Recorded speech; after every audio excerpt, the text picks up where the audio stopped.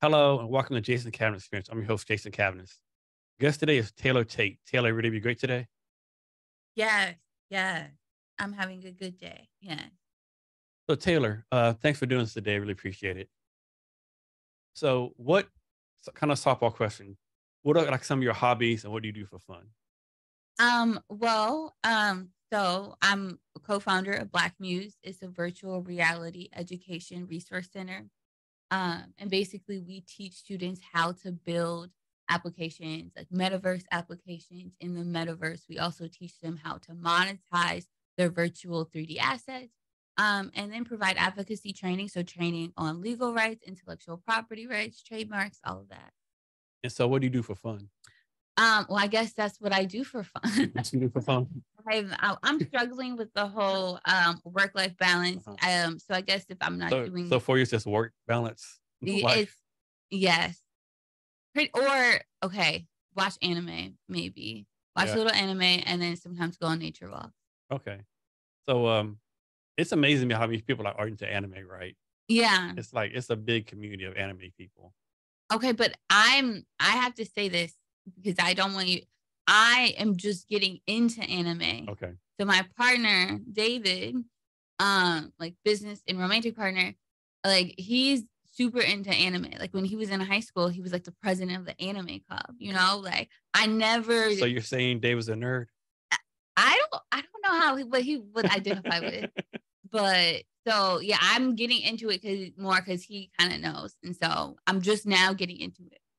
So what attracts people to anime so much? Like people like they either they don't know about anime or they love anime, right? Yeah. And why do so many why does it attract so many people? I don't know why it attracts people. I'm not like that immersed in the community yet, but I think maybe it's the storylines, the character developments. I think if you watch like a regular movie or a show, you're not going to get the same type of character developments where, we're really showing the friendship development. And then as a friendship, develops and the characters develop and they have, their own personal growth narrative. And so maybe because it's how they anime, yeah, does like certain character development and showcases different relationships. Maybe that's why. And then also, I think a lot of people they want to feel special, want to be like a hero. Maybe that's attractive to them. And then there's very common theme of like being a hero or anti-hero in anime. And so maybe just kind of thinking through those themes are attractive for people. I don't know. I just know why I liked it. And so those anime, does all of it come from Japan? Do you know? No, I don't think it. Yeah, I don't think. Yeah, but I'm not an expert on anime. I just got into it, so I can't make any claims. So why do you get into it for? Cause like just throughout my life, I've always known people who were really into it, Yeah. and so I always wanted to watch it. And then like I watched like something on Netflix or something, and I was like, okay, this is cool. A few years ago during the pandemic, and yeah, I liked it. Okay. Um, and so tell us about your educational background. My educational background. Well, so for my undergraduate, I went to college at St. John's University. It's a small Catholic college. They're known for basketball. And then One in New York City. yes, yes, in Queens. And then for my master's, I went to the University of Connecticut. Okay. Yeah. And you teach philosophy. Yes, yes. I teach philosophy. It's my love. I feel like it's my purpose. Yes. So what drew you to philosophy? Say it again. What drew you what made you get interested in philosophy? Well, I think for me, um, I think a lot of it had to do with my educational experience. So I was one of those students who were kind of slightly above average. Like I didn't quite get into all the gifted classes or the AP classes, but maybe I got into like one or two when it comes to like testing into them. And so I always kind of felt this sense of having potential, but not really sure if my potential can like really be something. That was always kind of like there.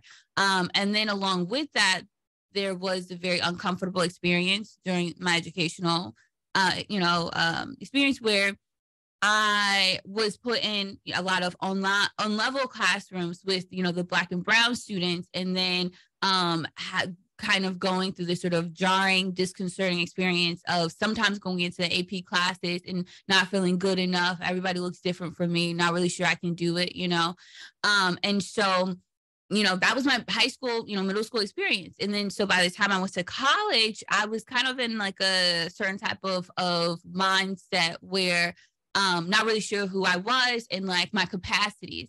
And so at St. John's University, they make you take these like 3 philosophy courses. It's 3 required philosophy courses that it's like mandated for you to take.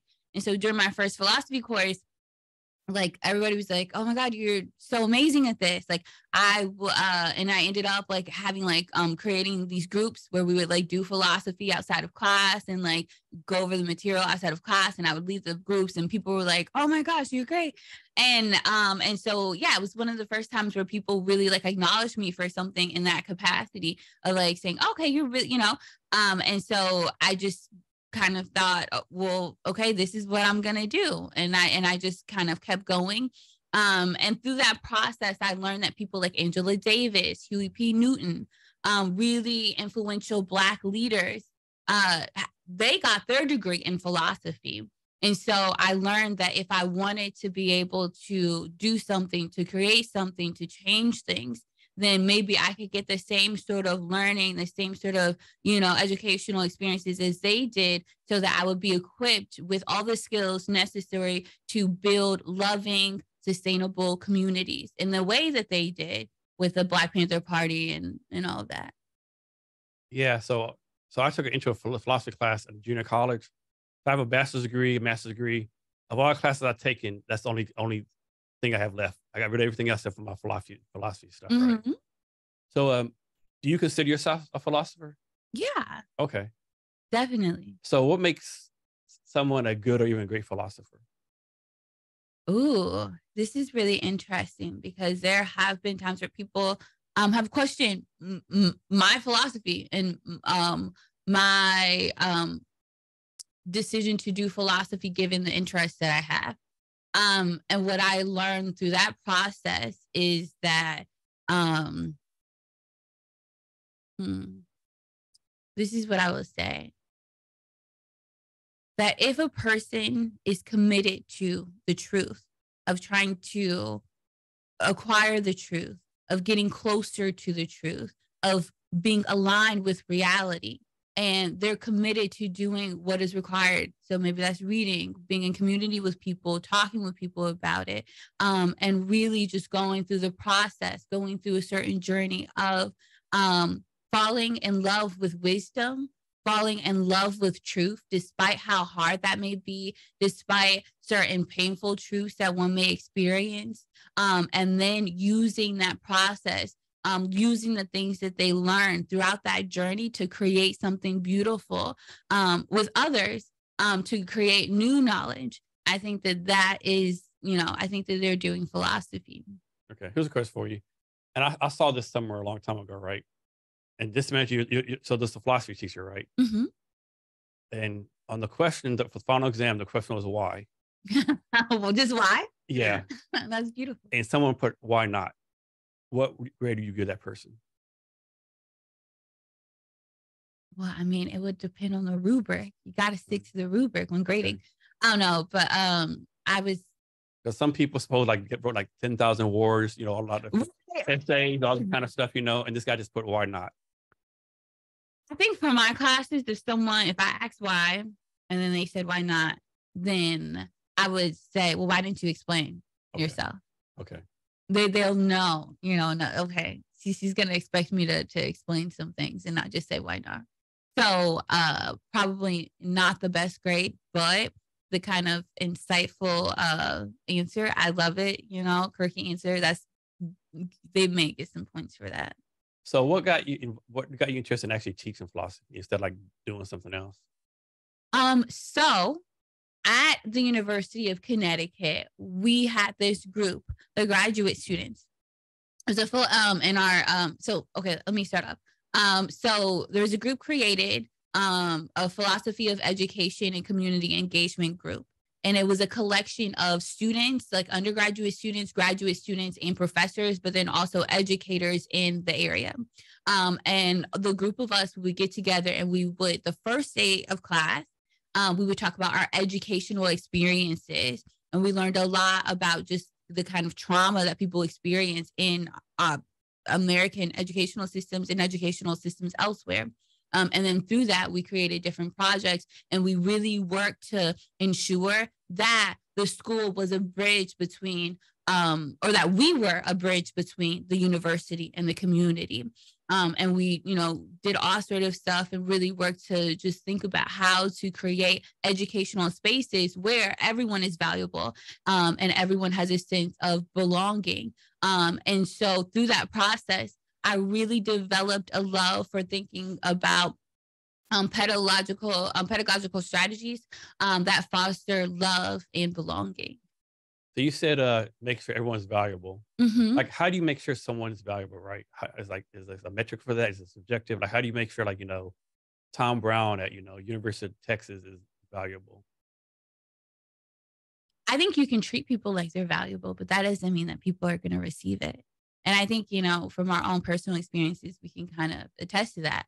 People can show love, but that doesn't mean that you can recognize that love, especially if you have like a different love language, or if you're not even accustomed of receiving love at all.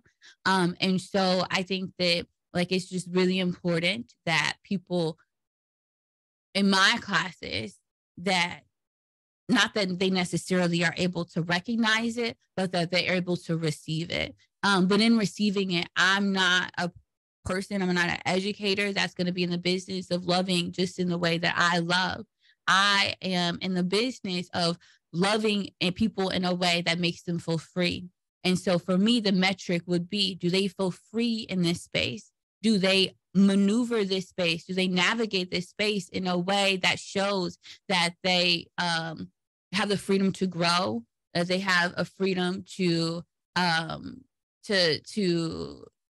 explore, and they have the freedom to be different, to embody a different way of being, a loving way of being. If they can get to that place, and maybe through the process, grow confidence in who they are and what they can do and their capacities and their ability to work with people, then I will have known that I have done a good job in that. But definitely, I would say, in terms of the metrics, I don't think that we can say, okay, well, the metric can be for people to feel that. Because for a lot of students, including myself, teachers, they teach things, they say things, but we don't get it, certain lessons until after.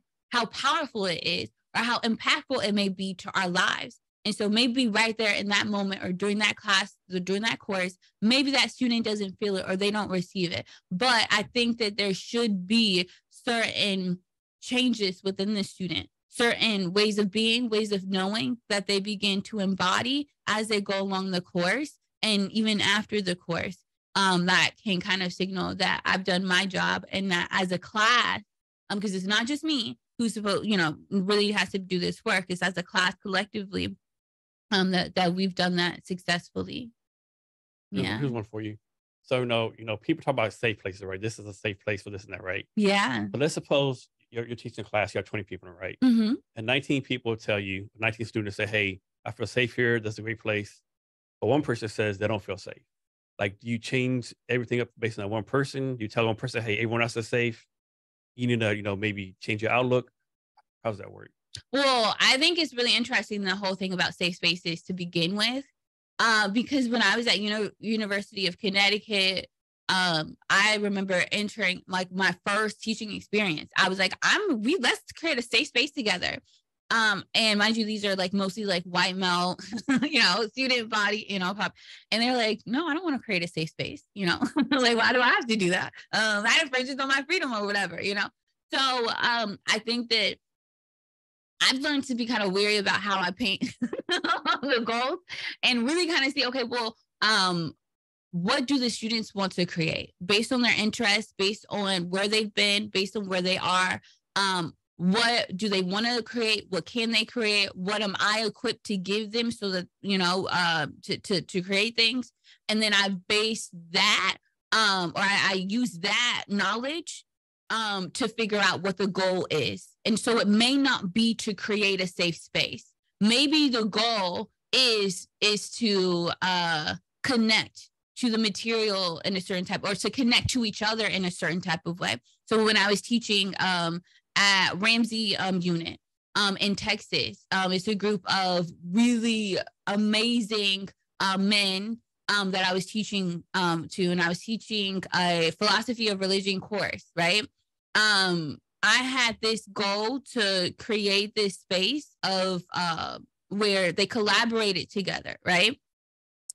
They, through that process, they didn't really understand the goal. They didn't even understand why it was important to do in a philosophy class. But then throughout that process, they kind of, they took ownership of it. And they saw that based on their needs and where they were, that this was something that they can do, and they developed all sorts of skills in doing that. And so I would say that maybe creating a space of where collaboration takes place, it could be a goal, but I don't necessarily know if that kind of space requires safety, or a space that requires people to build certain things, if that requires the foundation for it to be safe. Because maybe it will require people to feel very uncomfortable, or maybe it will require people to get used to experiencing fear or shame, or even guilt. And so I'm not sure if all the goals in educational spaces should be safety. But I would say, like, in regards to your particular question on safety, like if there's like one student who has some sort of issue, I think that if there's one student who's saying that, guaranteed there's going to be other students who, you know, or at least the question invites other questions. Like, okay, well, what does safety mean? You know, what does that look like?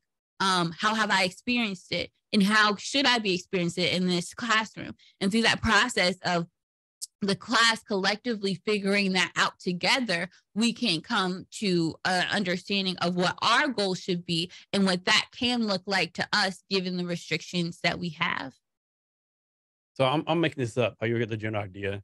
So like since 1970, the cost of college has gone up like 20,000%. Wages have pretty much stayed the same, right? And students now have like, you know, 6-figure student loan debt, right? Having trouble finding a job. So from your point of view, what is the purpose of college, right? Is it to help someone find a job? Is it help like learn how to think? Is it like do something else? What is the purpose of college? And is college even useful anymore? A lot of people, like, they can like go be software developer, make hundreds of thousands. They can become a, you know, TikTok influencer, whatever the case would be, you know. I mean, of course you're going to be like a actual doctor, medical doctor, lawyer, or want to go to Harvard MBA and you couldn't go to college, right? But is college even like, you know, for the cost even justifiable for most Americans now? I think in order to answer that question, we would also have to ask, you know, other questions like, what is the purpose of education? And is the purpose of education so that people can get a job? Or is the purpose of education to engage in deep paideia, like Cornel West talks about, where there's this turning of the soul, there's this reflection of the soul, there's this process of genuinely grappling with hard truth. Like, so yeah, like, I guess the question for me first would be, what is the purpose of education? And then my question would be, well, then how can we, or who has to like live up to that purpose? So that, I mean, just like, okay, well, so insofar as we all have freedom, right? And institutions have freedom to create whatever spaces that they want. And insofar as it is good for them to do so, for them to create their own goals based on the needs of that community, then I would think about, okay, well, is it necessary for all people to adopt a certain understanding of what education should look like, what education is, and what education should be? If it's not, given that, you know, maybe different educational institutions may have different needs and goals and values and may be seeking to towards particular other ends, then I would say that when it comes to college, different educational institutions need to figure that out on their own. And so for me, that means that if you are, you know, Washington State University and you are partnering with different tribes, and you're also have, you know, just considering your other, you know, populace and the demographics within that, right? That there's and the history of the people who reside there and the needs of the people who reside there, you're going to have a particular goal or end in mind that's going to be unique to you. And I don't think that goal will necessarily match all of the other colleges. I think it should be based on the needs of the time and the needs of the people who are there. And it should also be based on the capacities of the administration and the capacities of the educators there to do that kind of work. But definitely, I think, when it comes to the educational models that we do have, they definitely need to be transformed. And that's why with BlackMuse, is, the company that I co-founded, the virtual reality educational system. That's why we are really working to create an educational environment where people don't have to take out a whole bunch of loans in order to get an education so that they can work, for 20, 30 years and then retire. We really are working to create an educational environment where if a student wants to get an education, it can be whatever it is that they need. It can be based on their needs. And so that they can take courses that are based on their needs and where they want to go, and that they could pay that on the back end. And so one of the things that we're working on right now is to create certain STEM courses where the students, they pay on the back end. And so they can choose what courses they want to take. They can choose, okay, maybe I want to take this course where I'm learning how to code, or I'm learning how to do programming, or I'm learning how to do curricular design. And then I can also take this other course learning how to, with certain business skills or something like that, right? So that by the end of the time that I'm in the program, I will have something that I can create, maybe a business or something like that I will have had on my own. And I'll know how to, function that business or whatever it is. And then I can pay for the education on the back end, meaning that whatever it is, however much money that I made through my business, through my time in the educational space, I can use that to pay for my education. So how do you recommend someone to pick a college, right? Should it be based on their interest, location?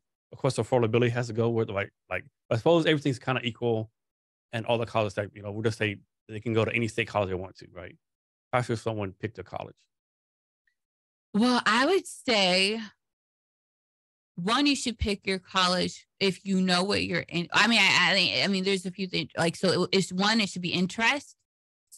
So if you know what you're interested in, don't interests change? Like, don't people go through 20,000 majors in college? They do. But if you know what you're interested in, generally, I think that it would be good if you kind of knew, okay, well, I want to go to a college that already specializes in this kind of research, because they will have certain resources there that can get me there, if you know what you want to do. But say you don't know what you want to do, then I think you should definitely base your choice off of how much funds that you have, and how much funds that are being provided to you. And so if you don't have that much funds, probably go to a junior college, maybe even think about, a trade school or something like that. If you don't know what you want to do, that way you can really explore. Like HTC, HTC is an amazing, amazing educational institution. And what does that stand for? Houston Community College. I teach, it's one of the colleges that I teach at. And they have amazing resources for students. And they provide high quality education there. But that's a college where, it's not like a big 4-year university. And so the students who go there, they're able to leave with a lot of different skills, but it's not costing as much as it would in a 4-year university, and they're able to explore there. And so I would say, if you don't really know what you want to do, maybe go to a junior college. Because that's going to make it to where you're not going to have to pay, you're able to pay less. And yeah, it's not going to be as expensive. And so your time exploring isn't going to be expensive. I wouldn't necessarily just start paying a lot up front if you don't know exactly, the kind of track you want to. So many people make mistake. They go pay like $20,000 a year for like, like Duke University. They could easily went to junior college. Yeah. Yeah. I think also there's this issue with like the SATs and all of that. I think a lot of students, they know they want to go to college, but they're not necessarily prepared to. Rid of that, though? Huh? Are some colleges getting rid of the SAT and stuff like that? Yes, yes. I mean, just for those who like still have that kind of structure in place, they're looking at the SATs, or even they're looking at certain like letters that you have, so that you would write in order to get in. Whatever the application process is, a lot of times they ask students to do things that they're not equipped or prepared to do, because maybe the school isn't spending that much time on preparing or equipping students to do that. Maybe they're spending a lot of time on equipping or preparing students to learn something in science or something, AP English, but that's not necessarily mapping onto whatever they need to do in order to be successful in their application or to produce a successful application.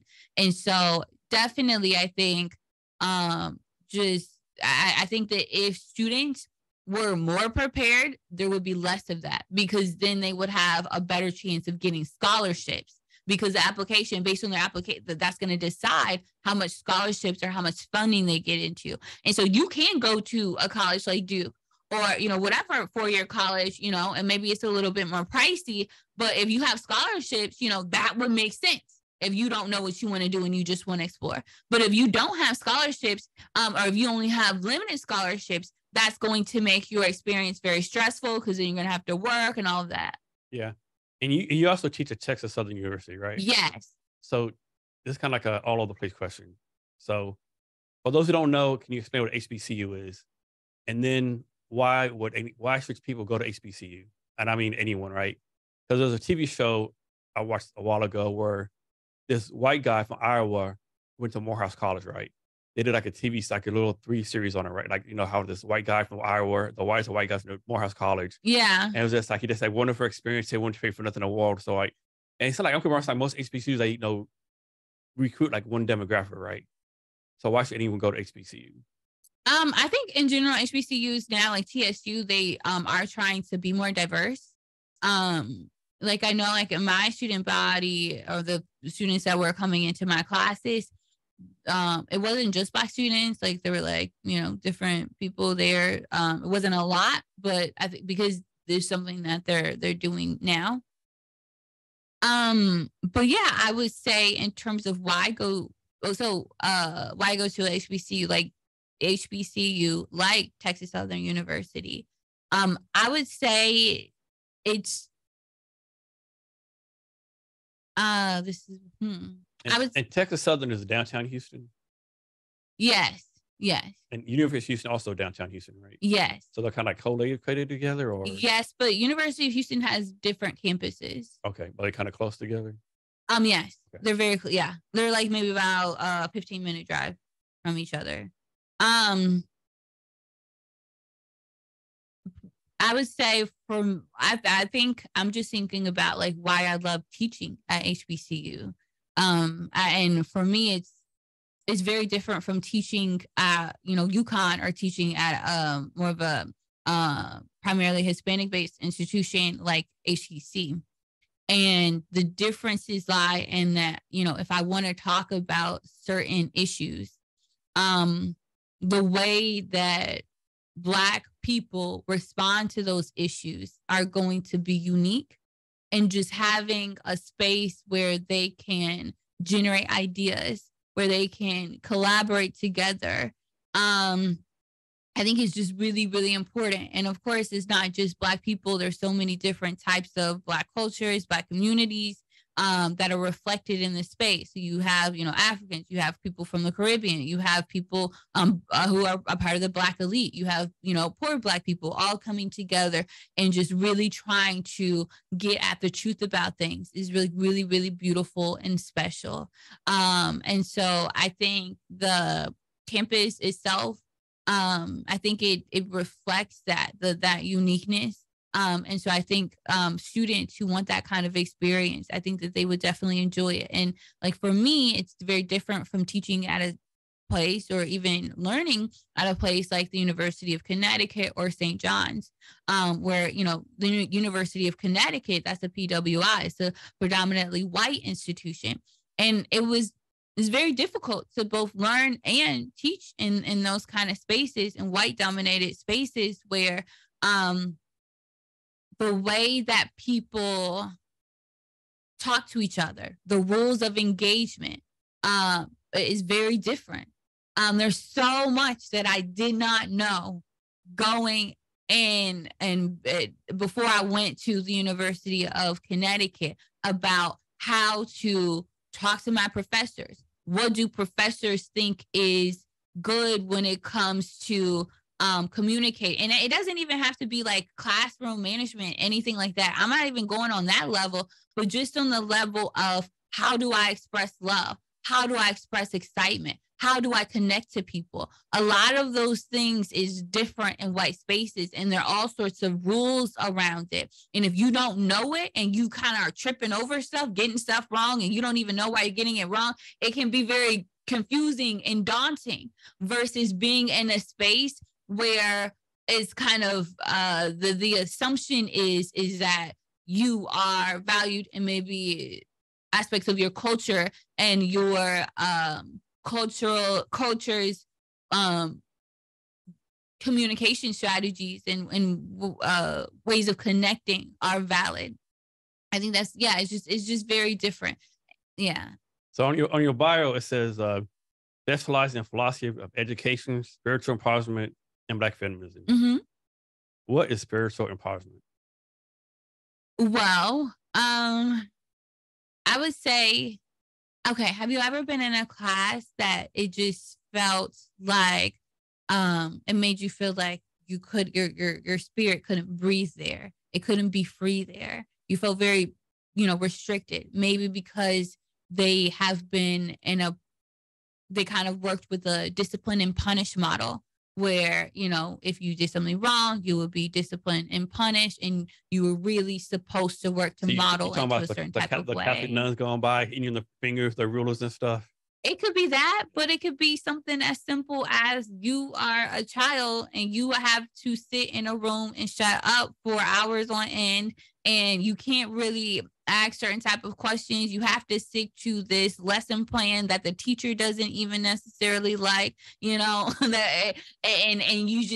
you're literally being made to be a good worker in these spaces. That whole process, it can be very spiritually impoverishing. It could create a certain type of atmosphere within the space that can be very restrictive, and that can be very impoverishing.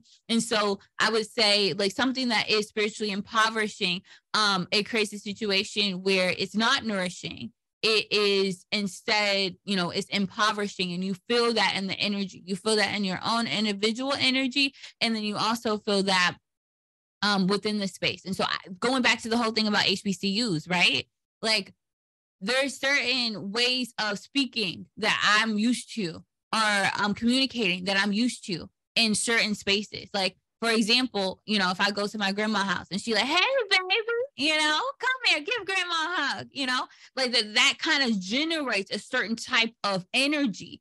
Or if somebody says my name, in a certain type of way, that generates a certain type of, or they come to me and they try to, and they're relating to me in a certain type, that generates a certain type of energy. Whereas if I'm in a different kind of space where people don't know how to pronounce my name, or people don't know how to love me, how to be loyal to me, how to even form solidarity with people who look like me, that can create a different type of energy in that space for me. But the space itself, it's creating a different type of energy because the space itself is generating a certain type of energy. And I think a lot of times in those spaces, it's generating a certain type of atmosphere that sucks certain people like dry of energy, but then it doesn't just leave them depleted. It uses that energy to and it exploits it. and it uses it to advance itself. And so you have all types of Black and brown people at universities in white dominated, spaces at PWIs, who they literally, they're doing all this work. They're getting spiritually depleted from doing the kind of work that they're doing, but then also being spiritually depleted. Their energy is being depleted because of the kind of environment and atmosphere that is generated in that kind of space. But the energy that they do have to produce the kind of work that they do, that's being exploited, and so there's different ways in which people can be spiritually impoverished. But I think hopefully the educational example helps it make sense. Yeah, I know you mentioned like like about like prepping people to work, right? I know one criticism of like education, I was like, is this a way to like make people work at these for 50 years, right? Like you take a college loan out, you get in debt, you get a bullshit job that you don't like, and it's like a vicious cycle.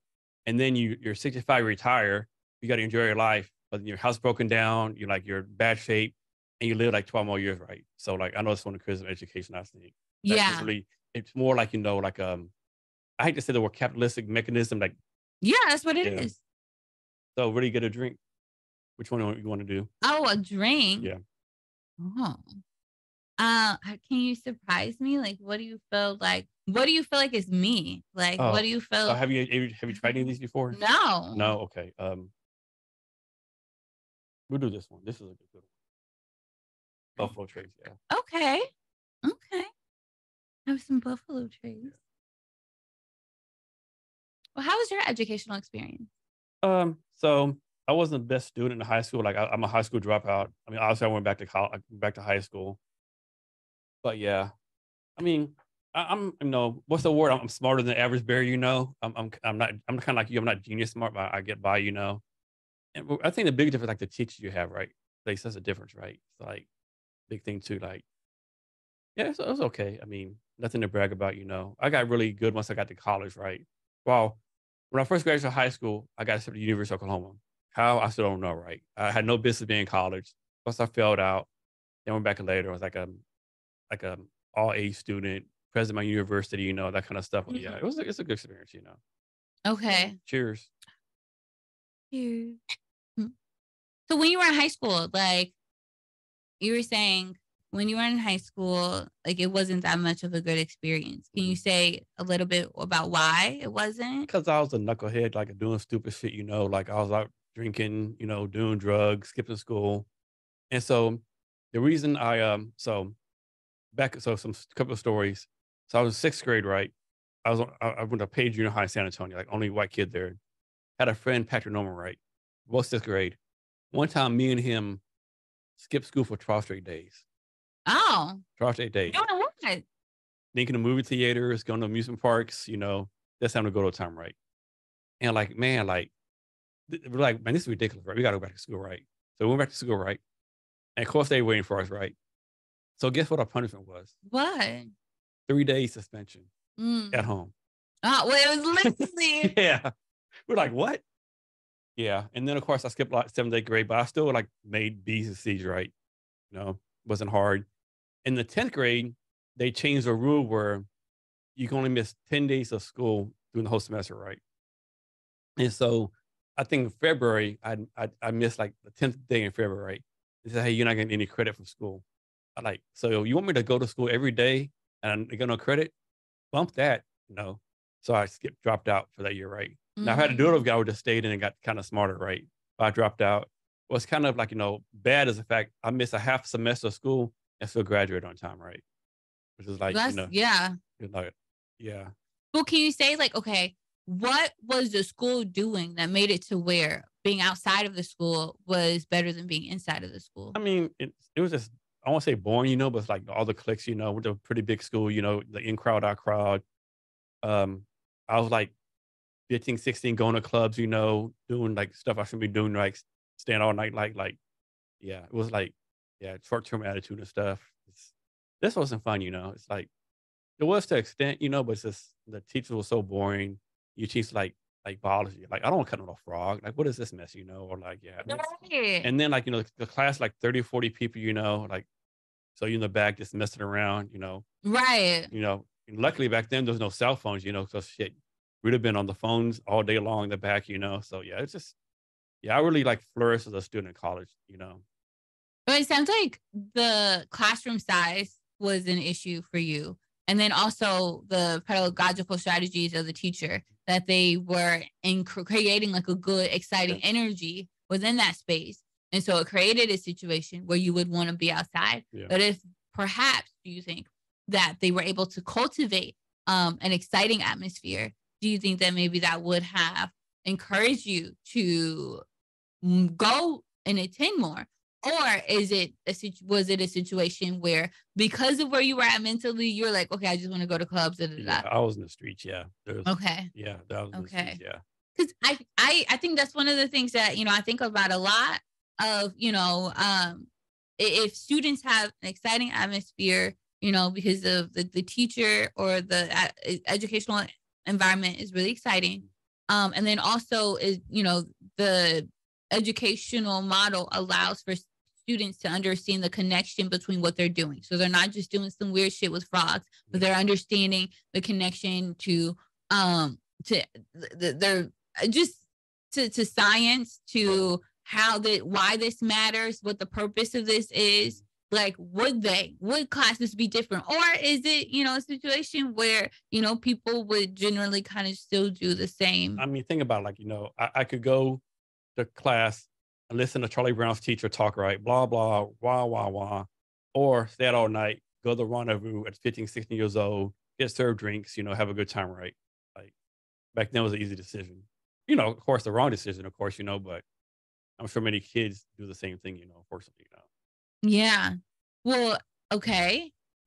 So say that the choice isn't going to class and having, listen, or going out and having fun. What if the choice is, we go to class and we do cool ass experiments together, and the teacher isn't even lecturing that much, but we just like do cool shit? Maybe so, but yeah. You're like, no, that's like, I mean, that made a difference, but no, you have a lot of people, like they'll say, I remember my teacher from 9th or 10th grade. I remember none of my teachers from high school. I remember them from college, I remember one from elementary school, one from junior high, but none from college. I know them from high school, I mean. What did the teachers in college do different? That's more more collaborative, I guess, like more, I guess another thing too, like in high school, it's like, Charlie Brown, lecture. Or in college, of course they lecture, but every once in a while, like, hey, Jason, what do you think about this? That kind of stuff, Right. Yeah. It's just a different experience. I don't know. So would you say if you had a similar experience in college in high school that you did in college, like say you had the same. So another difference too, like in high school, like you really don't see the future, right? You're like, you're in your little bubble, your group of friends. There's nothing. I grew up in Odessa, Texas. So I moved to Odessa, Texas for 7th grade year. So there's nothing outside Odessa, Texas, maybe Midland, Texas, right? Maybe Dallas, but there's no California. What's that? Europe, what's that, right? So you're in this little bubble, right? Where you go to college, like, oh shit, like I got to do good in college to get a good job so I can do the things I want to do, right? Well, it sounds like we just need to make high school more like college. Maybe. Or maybe not. I don't know. And plus, it's just like different demographics, like economic different demographics. The age group itself is, because at that time, that's like, the time where you start questioning things and when you want to explore. And so it makes sense. Yeah. So you mentioned Cornel West, right? Mm-hmm. He's like pretty much like a liberal philosopher, right? Yeah, he's amazing, Black philosopher. I think he identifies with and so pragmatism. You know who Thomas? I think his name is Thomas Sowell. No, you're like a conservative Black philosopher. No. Okay, I was gonna have you compare the two. Okay. But go with Cornel West. Like he's like pretty well known, right? Yeah. Is he like would be known as like the preeminent Black philosopher these days, or Well, I think now that he's like running or possibly running for the presidential election, definitely. He is? Yeah. So he's gonna run as a Democrat, progressive. I'm not sure. Liberal. I'm not sure. I feel like he's probably gonna. I don't know. About him. I've seen like clips and like videos and stuff, and I've seen he's like done interviews. And so I think maybe kind of like running the kind of Bernie Sanders line, kind of, you know, he helps Bernie. Yeah. I remember when I was in college, I would do the, you know, knocking on doors for Bernie and all of that. And I remember at one of the events, Cornel West showed up and he was Okay. like really, really like, you know, supporting Yeah. Bernie. Like So thing with Bernie, like you have to. So like I don't agree with a lot of politics. You have to admire like he's like been like stayed the course since the 1821s, right? Like he's been long for a while, right? 1820. Yeah. Yeah. I mean, he's been long for a while, right? And he's Yeah. had the same thing over and over again. Of course, the criticism about it could be like, you've been here all the time. What have you really done to progress your cause, right? Yeah. Yeah. But the thing with Bernie is like, he basically, I mean, we're going to talk politics now. And to me, he got cheated out by the Democrat Party, right? Like they screwed him over with Hillary Clinton, you know, they screwed him around this last time, you know, like, but I don't know, right? And then with like Democrats now, I know, like, of course, President Biden, he's the president. He has like kind of advantage, like, but like the Democrat Party, they're not even doing like debates or anything, right? Which just kind of seems like unfair, right? But then again, I don't really know who's running against him. I think a guy named Robert Kennedy's running against him. You know, he's like the grandson of Robert Kennedy or whatever. You know, so he's probably not really a challenge, but at least like have a debate, right? But Right. of course, they're scared, right? You Yeah. know, like this 85-year-old man, how old he is, like all the stuff he does, right? Miss mumbles or like, and how many times he's like gave a speech, turned to the left, right, shook someone's hand, there's no one there, right? And this is the stuff he does, right? But I don't know. But yeah, I didn't hear about Cornel West running. I think he should run though. I think it'd be good. Of course, it'd be tough for him to win because like he's like, I won't say extreme views, but like, he's kind of far left. I think like he's done so much work going on like Fox News, you know, CNN over the years. And You know he what? creates I love when he goes on Fox News. Like, yeah. I want to say like enemy territory. It's kind of enemy territory, right? To me, like like you have like liberals going, like I think MSNBC, conservatives going on Fox News. Okay, fine and dandy. You want to impress someone, go like quote unquote enemy territory, right? Do like Conor West, go to Fox News and defend your views, right? He does a great job doing. And I think he does. I love it because he doesn't just defend his views. He like creates this. He's like, you know, he will literally call them brother, sister, and he creates that kind of atmosphere where it is grounded in love. And a lot of what he says, you know, he speaks his truth, but he's always grounded in love with that, and always has this sense that I'm not just talking to my enemy, but even if you are my enemy, like I'm supposed to love my enemy, you know, because he has that sort of Christian um demand to to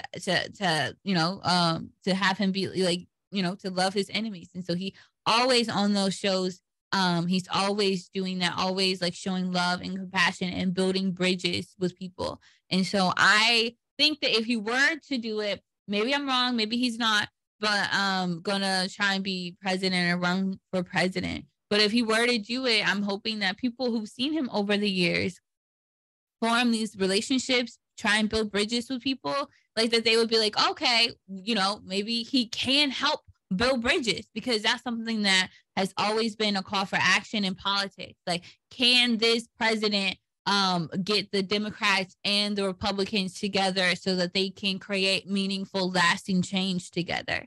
And I think that someone like Cornel West, who's grounded in the kind of ethos that he's grounded in, I think that he would, you know, be able to do that. But also, I think like there's so many different people who could do it, but for whatever reason, we get these like really bad pickings. I'm not sure what's happening, Yeah, but yeah. I say all the time, like, as a country, we got to do better than Biden and Trump, right? Of course, they say like a country gets the leadership they deserve, so maybe some of it. But then they like have to think both the Democrat and Republican Party have failed us, right? Like, has to be better candidates out there somewhere, right? right. I mean, Yeah. something like this, pick up some random dude off the street, right? Out of McDonald's, let him be Or president, right? Stacey Abrams, somebody like that who we've seen. Yeah, I mean, there's a lot of good choices out there. Of course, the system set up like to have the people in power, I guess, right? Right. And of course, like people on we'll say the right, they can't understand why how they picking Biden again? That's impossible. People on the left, like, how you picking Trump again? That's impossible, right? It's like Yeah. there's like this like this obstruction, right? And then there's people like Tulsi Gabbard up from Hawaii. She can't get any love. The people on the Republican side, it's just, I don't know, disappointing. Yeah. I definitely feel like that, like the way that the Democrats and Republicans are pitted against each other keeps us from having nuance conversations that can actually like help us get out of certain situations that we're in and help us to build anew. Because this whole thing about, okay, well, Trump, that isn't even, to me, that doesn't even matter. Yeah. What are the issues and how can we solve them? Like, that's Hey, like what we I'm gonna need stop to you for a minute. be. Yeah, like you moving the shit out of that chair. Oh, sorry. Yeah, no worries. You're like, sorry. No worries. So next, so we're talking about Cornell West. So next, also in your bio, it says, specializes in philosophy of education, spiritual empowerment, and Black feminism. Mm-hmm. Like break that down, like what's feminism? What's Black feminism? Is it different from like Hispanic feminism? Is feminism? And is feminism even like worthy? Is there even a word to go for women now? There's so much. There's so many questions in that. So feminism, or I think a lot of different feminists have different understandings of what it is, and also different understandings of what gender is. It's one of the huge problems in the field, is like coming to an understanding of its actual identity. For example, when you think about, or I guess to kind of like break it down, when you think about gender itself, a lot of people disagree about what it even is gender. What does it mean to be a woman? So people have conversations about getting proper representation for women, but they don't even know like what they mean by women. Some people mean to include trans women. Other people just mean cis women.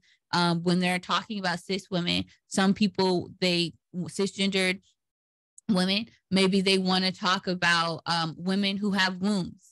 Other people want to talk about women who have wombs and can produce children, but there's not really a consensus about, okay, well, what does it mean to be a woman? Are we going to say it's a person with a womb and an ovary? Are we going to say it's a person who has these particular preferences, and so that we can kind of get on the same page about what does it mean to have proper representation for women? And it's the same thing on the side when we talk about non-binary folks, men. There's this confusion about what these titles, what these categories, what these identity actually mean.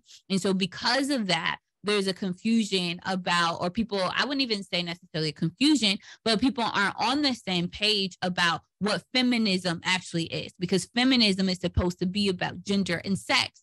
But if people can't get on the same page about what gender or sex is, then there's going to be disagreements about what the actual field is about. Who decides, or who gets to decide, or who should decide what is gender and sex? Like who gets to decide what a man is, what a woman is, what all these pronouns are? Who gets to decide that? Some professor, some college, some nonprofit executive director, someone who has the most social media followers? Who gets to decide that? I think that question is a really great question, because a lot of people would say, well, it's not this group, and they have it wrong. Yeah. They don't agree with them. Right. And so that's why it's very difficult to define what feminism is or what gender is because there isn't just this one person who has, the answer about what, gender is. And so what feminism so what feminism is. Or what sexuality, what kind of sexual issues we need to be addressing. And so what feminism is.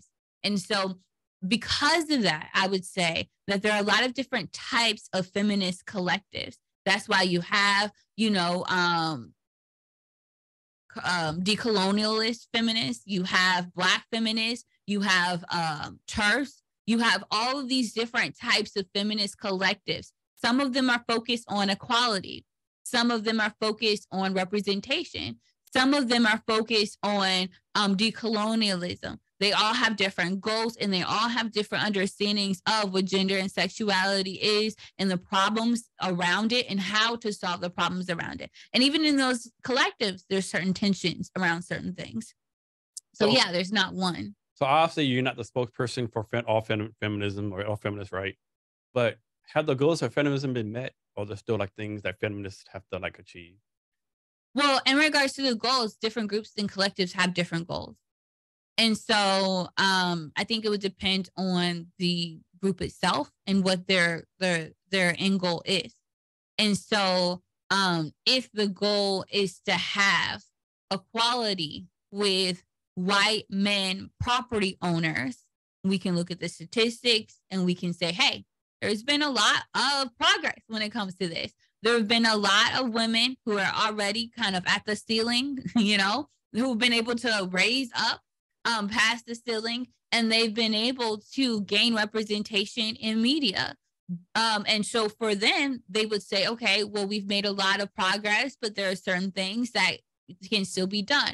Other people, they may look at the same thing because maybe they're in a different kind of collective. Say you have an abolitionist feminist who will see that and they will say, well, okay, white women property owners, or sprinkle with a few Latinas and a few Black women being able to pass the ceiling. That's not actual equality or representation. In order to experience genuine freedom or representation or equality or any of these good ends or ends that we may call as good, you would need to have poor women, poor cis gender and trans women, and trans men, and men in prison, men who have experienced issues with immigration. All of these different groups being able to experience a certain type of freedom when it comes to their gender and when it comes to their sexuality. And, you may have another group who, may look at other things and they may say, okay, well, maybe a decolonialist feminist. They may say, okay, well, until we have challenged, or not just challenge, but completely build anew when it comes to thinking about gender. So until we have surpassed the way that we conceptualize gender because of the colonial matrix, until we have surpassed that, we won't be able to really be able to say that we've achieved any genuine feminist goals. And so because you have these different feminist collectives, there's not just one understanding of what it means to be a feminist. We have to look at the different collectives and see, okay, well, what are their different feminist goals? And then see, okay, well, have they been able to achieve that? Or what success have they been able to gain? When did the feminism movement actually start? You have to know. So I would say that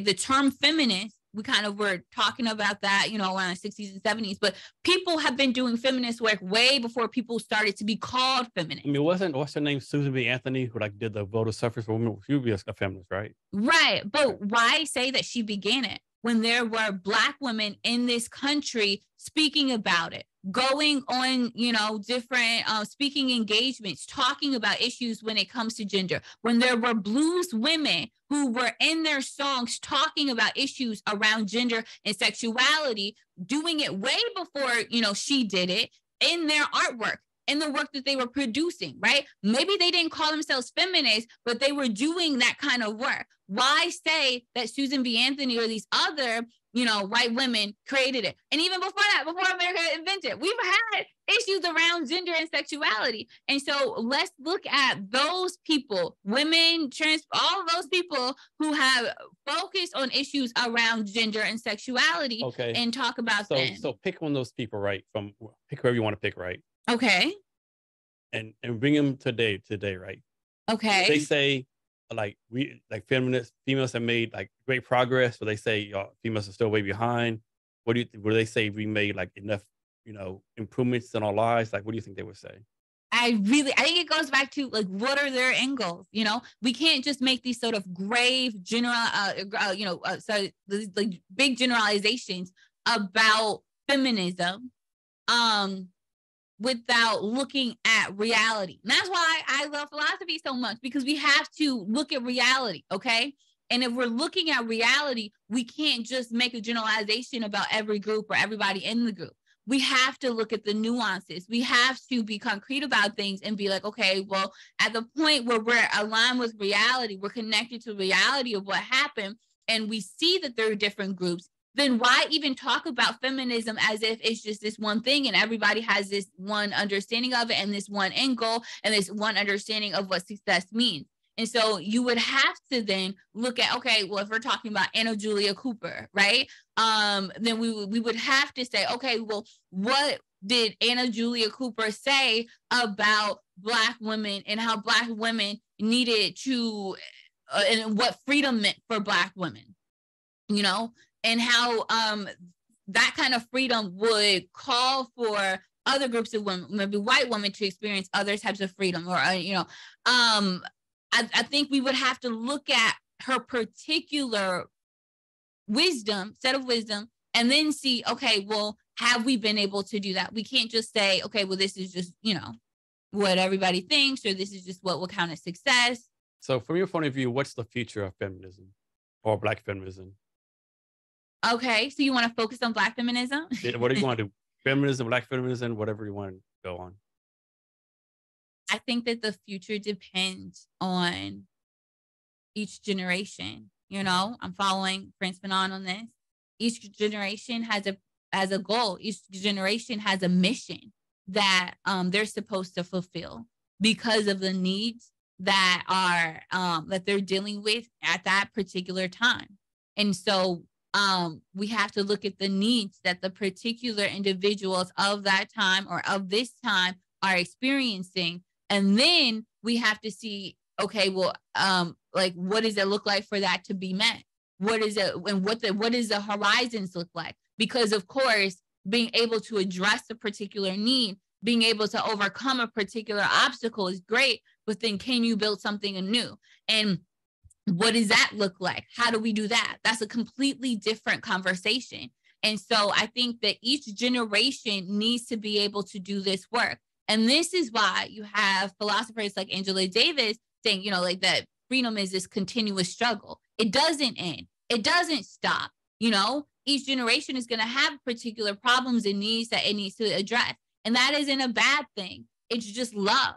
I'm sure in all of our relationships, there are going to be different things that come up. But just because there's a problem, just because there's certain tension, doesn't mean, oh, shit, now I have to deal with this. It's just, I'm just finding new love games, new ways to love people better. And we're just going to continue to try and love people in the best way that we can. And it doesn't stop and it doesn't end, because love is endless.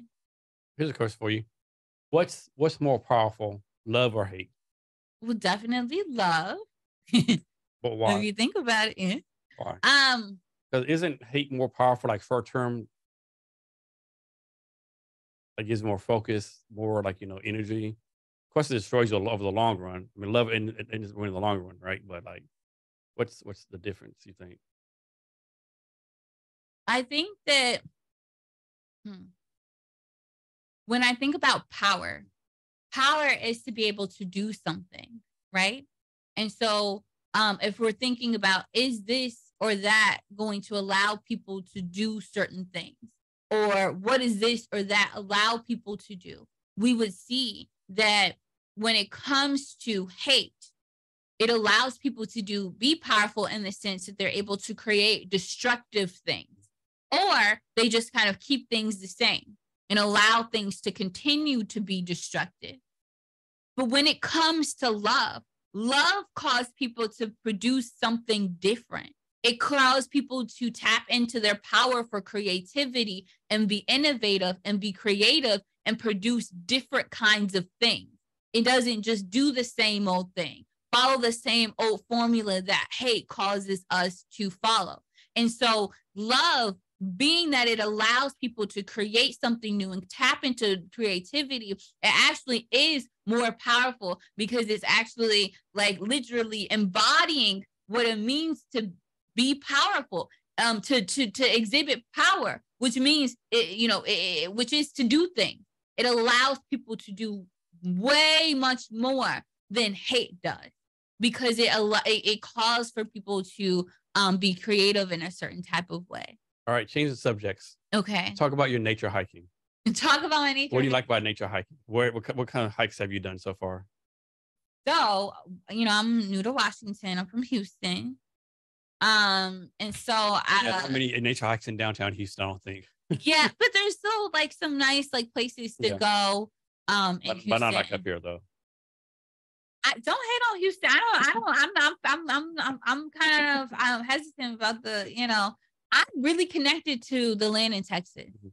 And so that's why I'm kind of like, and when I did get here, it was difficult for me because, the trees were so big and it just creates this different kind of atmosphere, different type of energy, Like people don't realize how many trees are up here, right? Yeah. There's a fucking boatload of trees. Like you Yeah. have no idea. Like even when you're here living, you don't realize how many trees are here until you go outside and like, oh shit, that's a lot of trees. Yeah. Yes. And so, and they're so, and you feel that, like you feel the energy emitting from them. They call you to invite you to do and be indifferent. And so that kind of like put me back a little bit when I got here. And kind of scared me a bit, honestly, because I felt like it was so foreign. And so, I would go on a few different nature walks when I first got here to different areas. Of course, I went to, what is it's like the little volcano everybody goes to. Mount Rainier? Yeah, Mount Rainier. And so I went there. That was beautiful. But I think I've been here for a few months, starting to really get into a place where. So there's a hiking you do. I can't remember what it is. I'll send it to you. I gotta find it. But there's a place you can actually, and it's kind of a hard hike, right? It's like kind of steep. It's like, it takes a long time. I think it's like, I don't know how far it's up. But you get up there and you can actually see a glacier. Oh. Yeah, it's fucking pretty cool, right? To see this actual glacier, right? Yeah. Pretty nice, yeah. Are you a spiritual person? Yeah, sort of, kind of, Okay. Because I know like some people say, the high, like when you go really up high, you can connect to God more or certain spiritual entities more. It's definitely something to like, see like mountain views and nature and like clouds and stuff. It's something different about it, right? It's like, yeah, it's good ethereal. It's beautiful. Yeah. Yeah. Yes. Yes. How often do you go hiking? Well, I told you at the beginning, I'm just been working. Work. Yes, but I'm kind of scared about this winter. People keep telling me. Is this your first winter? Yeah. So I'm like, I gotta get some time in. Yeah, we'll talk about it after this, right? It's bad. I mean, like, and some people like do different things, but like basically think about it, right? Once the time changes, the sun is only up for like, let's say 8 a.m. to 4 p.m., right? But it's always cloudy, right? I mean, you're gonna go like a couple months without the sun, right?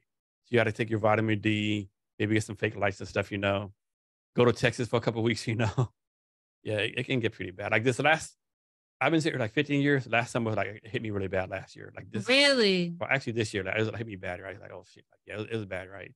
What's it called? Seasonal something depression. That's the big thing here.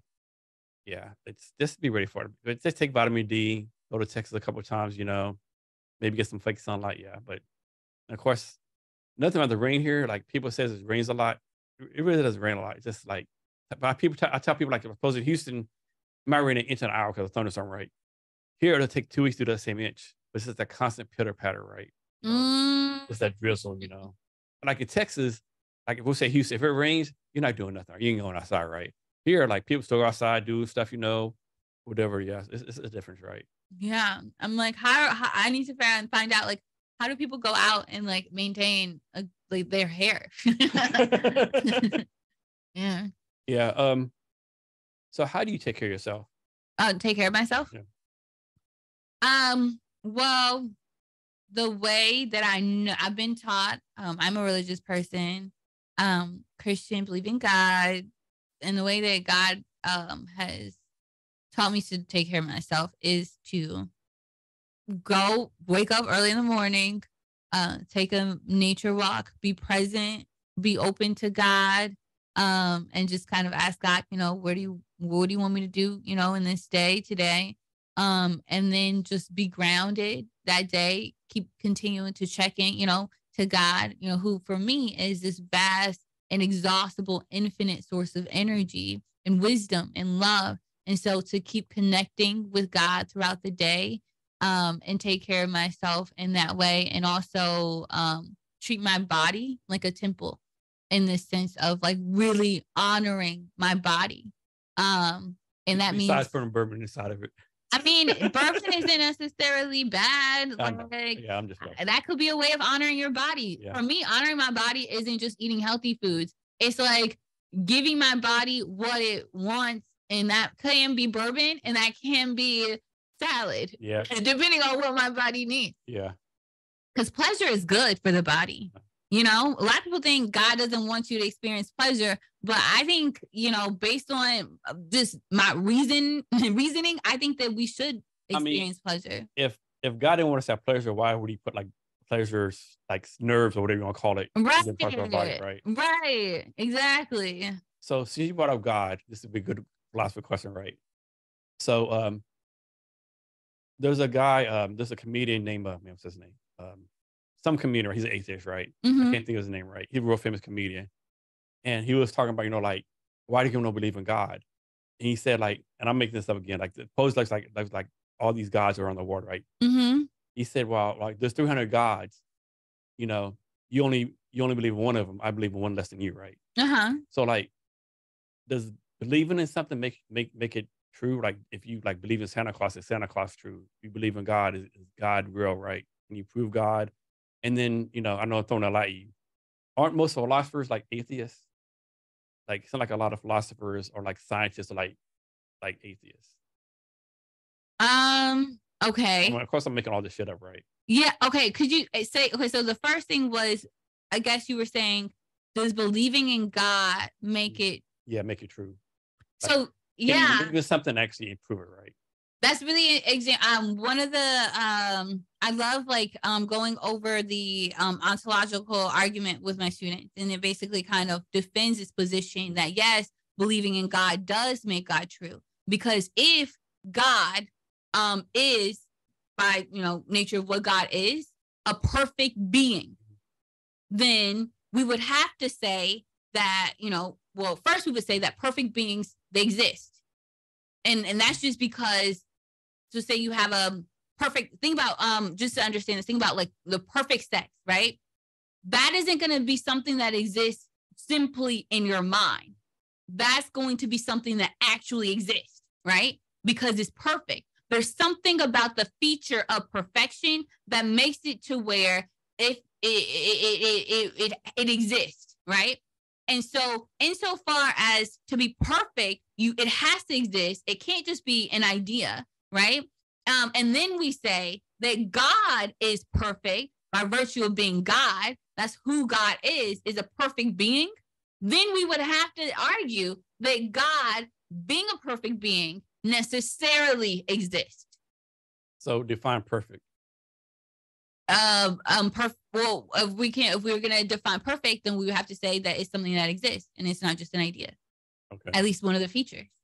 Okay. And so because perfection is defined in that way, and then God is perfect, then we would have to say then that God necessarily exists.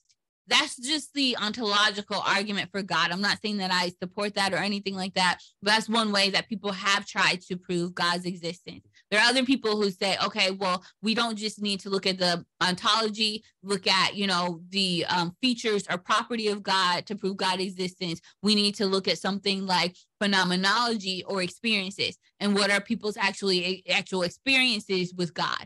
And if we go by experiences, some people, so for example, some philosophers, a lot of Black philosophers have argued this. Well, if God is by definition perfect, he would be good, right? And if God is, is perfect, good being, then it wouldn't make sense for him to exist if we go by experiences. Why? Well, let's look at hunger. And how much hunger that the world, and how hungry people are, how much people suffer, let's look at things like slavery, right? Like if God is good, he would not allow for these things to happen. He wouldn't allow for suffering. If we look at actual experiences, God must be this white racist, asshole, and we just go by, and so he couldn't be good. But if he's not good, then he's not God, right? Because God is supposed to be, by definition, this perfect, good being. And so a lot of philosophers, Black philosophers, they have argued, well, because of that, there must not be a God. God must not exist. And so you have all types of philosophers, yes, who will argue and who have argued that, yeah, there isn't a God, but there are philosophers like Cornel West who do believe that God does exist. So I'm actually reading this book now called the God Illusion, right? This atheist from Britain wrote the book, right? And where you said this made me think of a quote in there. He quoted Woody Allen, this like pedophile white guy, right? Who said he just an atheist, right? And he said, I'm not saying I don't believe in God, but there's a God who's underachieving, right? Because all the hunger, all the starvation, right? Yeah. And of course, like Christians will say, well, like it's because of free will, right? And then like with God, like what God is it like you worship, right? Like the Sumerian gods, the gods from the Old Testament, also like which God do you worship, right? Like how do you decide that? Like I suppose you decide. Also, I think the biggest factor of deciding what God you worship or religion, like where you're born at, right? I don't think this mean like like Muslims and like I don't know like Iowa, I mean there of course there are like, but if you're born in Saudi Arabia, you're probably not gonna be like a Jew, right? So I think so. Does that I just don't think environment or where you're located actually pay the religion, right? And of course, people will say, like, if there's a true God, how come this doesn't come this guy, hey, I'm God, do as I say, right? And of course, people say it's free will, faith, and all that kind of stuff, right? And like, and then they say God stays the same, right? Well, is that true, right? Old Testament God, like, he was a ruthless guy, right? He like stoning people to death, killing people, right? And then Jesus came, said, basically forgive everyone for everything, So it's like, it's kind of confusing, right? Right. And like, when you think about it, I had one friend in the army. She was like, she's really religious. She's like, well, I don't know if there's God, but I believe in God because like she explained like suppose I didn't believe in God, right? Yeah. And then but that's actually a God, and I go to hell, right? Right. So I have a good time, but my eternal life's good on, right? So when I just like worship God, have a good life, and then get reward after. But if I die, I just die. At least I lived a good life. And to me, I think it's just a personal decision, right? What you believe in, right? Yeah, Or not definitely. not believing, right? Definitely. And I think, the Christian God would, or I even say, I would explain that to Muslim Jew God would also say that it should probably be a personal decision. That's why so much in the Old Testament, God is wrestling with people like literally and figuratively and saying like, I want you to believe in me, and if you don't, that's gonna, it's gonna cause these problems, because if you don't believe in me and what I'm doing and what I'm about, then there's gonna have to be some sort of consequences, but it needs to be a personal choice. So definitely, I think that it should be a personal choice. Yeah, and of course, like I don't think people realize like how close the Jewish, Christian, and Muslim religions are, right? Mm-hmm. They're pretty close, right? Like Muslims, they believe in Jesus Christ as a prophet, not God. They believe in Abraham, stuff like that. And then like in the Old Testament Bible, like God always like talks to some random guy, right? Like Moses, who's like an Egyptian, right? Like he never says like a public address system, hey, everyone on earth, do this. It's always like some person, that person like spreads a word. So like my question was like, what better way for people in power to stay in power than say, hey, like what better way to keep people stealing your goats than say, hey, our God command you not to steal, right? Yeah. So is it like, and like is the Bible the best story ever told? It could be, maybe it's just a bunch of fables passed down generation to generation. Like I think the New Testament was actually written like 400 years after Jesus died. Of course, like back then was oral storytelling, right? Just so many questions, right? But then end of the day, like, do you have like what do you believe in or not believe in, right? It's a personal decision, like you said, right? And I think too many people, of course, religion. So many people died through religion, like crusades.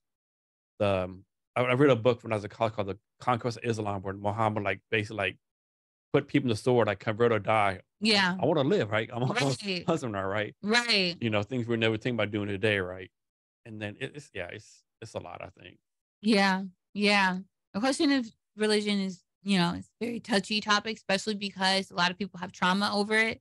Because it's stuff like you talk, yeah, maybe people, I mean, I think there still are a lot of, around the world, even in the United States, a lot of harm done to people if they aren't part of certain, Yeah. major religions. I'm Roman Catholic, mainly because my grandmother was Roman Catholic, right? Mhm. I follow the stuff, but then like all the stuff they did, fucking boys, all that kind of bullshit, it's like, and I think every religion maybe has come some like a stain, like all the people died because of religion, like the Catholic wars and like Irish and England, right?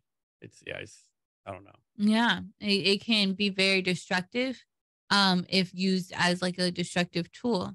And it can also be very be productive. Yeah. And that's why we have so many different movements around the world that have drawn on different religious practices, different religions, different deities, and they've been able to create like amazing things from that. And so you've been Christian all your life. Mm-hmm. So is that because like you're born into? Is it like you're like a Catholic, Southern Baptist, or just consider yourself Christian? Born into a non-denominational church community, and I would definitely say that I chose God. You know, and that I'm very committed to loving God. And to me, that means one, that I have to make a choice because love is a choice. And then two, I would say that in being a choice or making the choice to love God, I've made it a choice to get to know God, to understand who God is. It's like if I'm in a relationship with a friend or a spouse or, you know, a parent, right? To love them means to be receptive to the reality of who they are, the reality of what they're saying. That in that case, so I can't just say, okay, well, based on what I heard from you for 2 weeks or when I first met you, that's just how to. That's how I'm gonna draw. Where I'm gonna draw my information on how to love you, and then I'm not gonna modify that, alter that. No, I have to be responsive to where that person is, who that person is, and understand that they are complex, that they are like vastly complex, and that means that I'm going to be in this continuous process of trying to get to know them and to understand them and to love them there where they are. And I think it's the same thing with God, right? Like to love God means to explore God, means to explore different facets of who God is. It means to explore, you know, whatever it is that God is saying, or however it is that God is communicating with me during the particular time that I'm in. And so that is definitely, it involves choice. It doesn't just involve, you know, reading a scripture and believing in the scripture. It involves this active responsiveness to, you know, God. Okay. Hypothetical situation. Let's suppose some being came out of space, right? Yeah. And like they have been. Yeah. Aliens. We'll talk about that in a minute. Suppose this something came out of space and somehow it proved that there was no God. It somehow proved that, hey, all this stuff we did that as an experiment. You just a big science experiment, right? There's really no God. And to convince anybody in the world there's no God, right? Mm-hmm. And so you believe there's no God now, right? No. Will that change word that changed? Just go along with it, right? Okay. Will that change the way you live your life? If I believe that there was no God, yeah, because God operates as a star. So you become this all evil person? No. Like, would you? I mean, you still be a good person. You still live life the right way, whatever that is, right? You're not gonna go like mass murdering people and like murdering people, like robbing and stealing and stuff, right? Definitely not, but it could mean that. It really depends.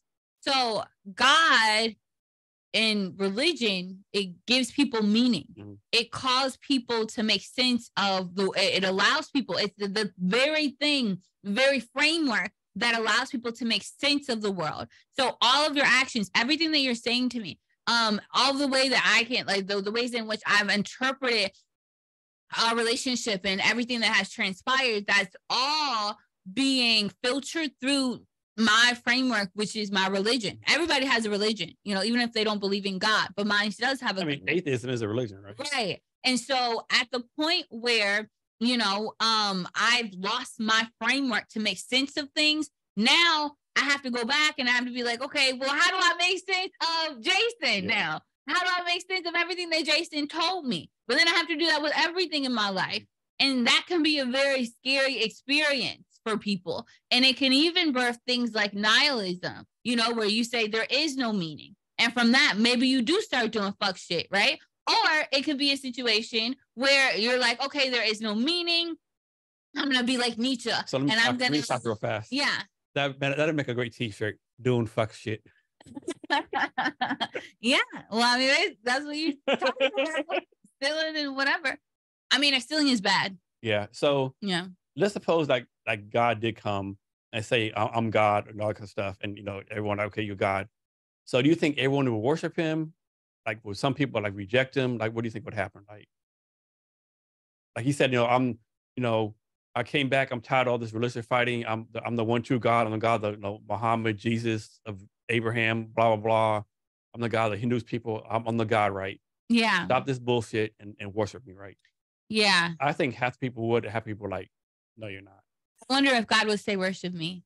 And I think the reason why I asked myself that is the brothers, I can't remember, it's like brothers Kamazarov is this one philosophical text written by this really cool Russian dude. I can't remember his name right now, but he creates this story, this famous philosophical allegory that kind of goes through the same thing.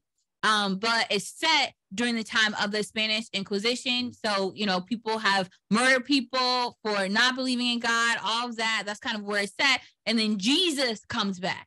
Jesus doesn't say that he's Jesus, though. But Jesus is just kind of like walking around. And everybody knows he's Jesus. Why? Because he's doing the same shit. He's tailing people, all this other shit. And they just kind of have that vibe. Because if God were going to come down, he wouldn't just feel like a normal person. He's going to feel like God. Right. It would have the vibe.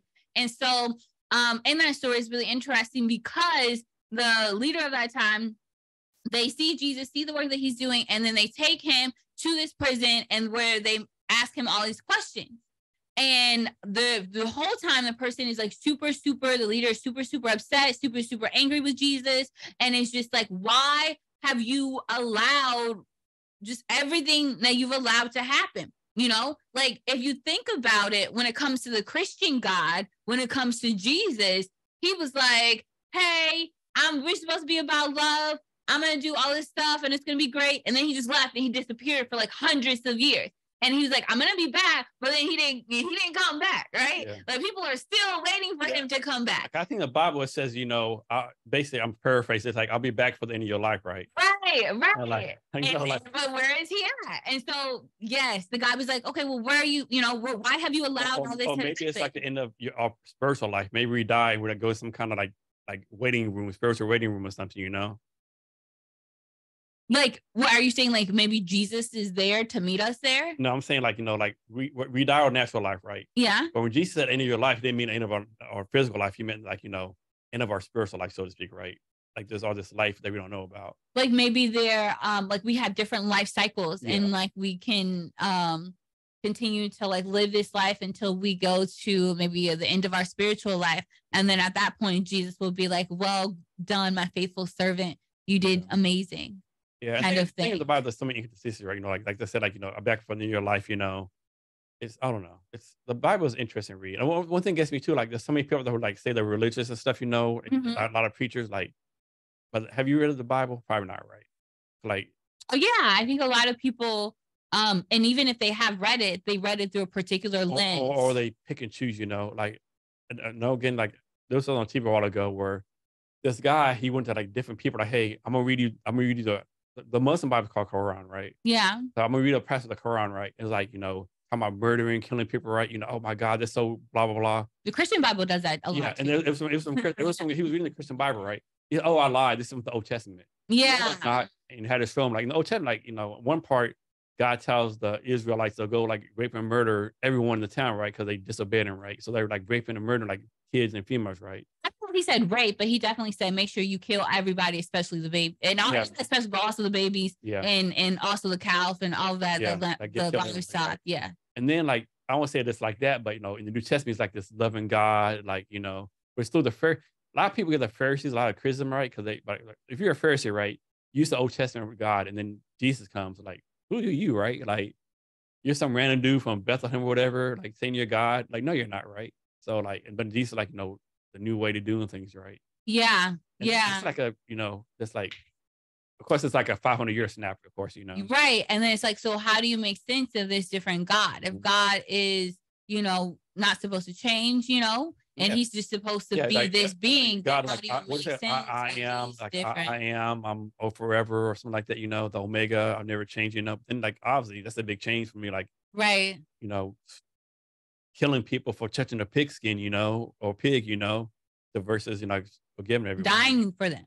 Yeah. Not just forgiving, like dying for them and then telling everybody to model after me and die for them too. Yeah. Can you imagine Yeah. like we'll say, let's imagine a Jewish priest in the Old Testament was found, what's I'm looking for, like talking to a prostitute, right?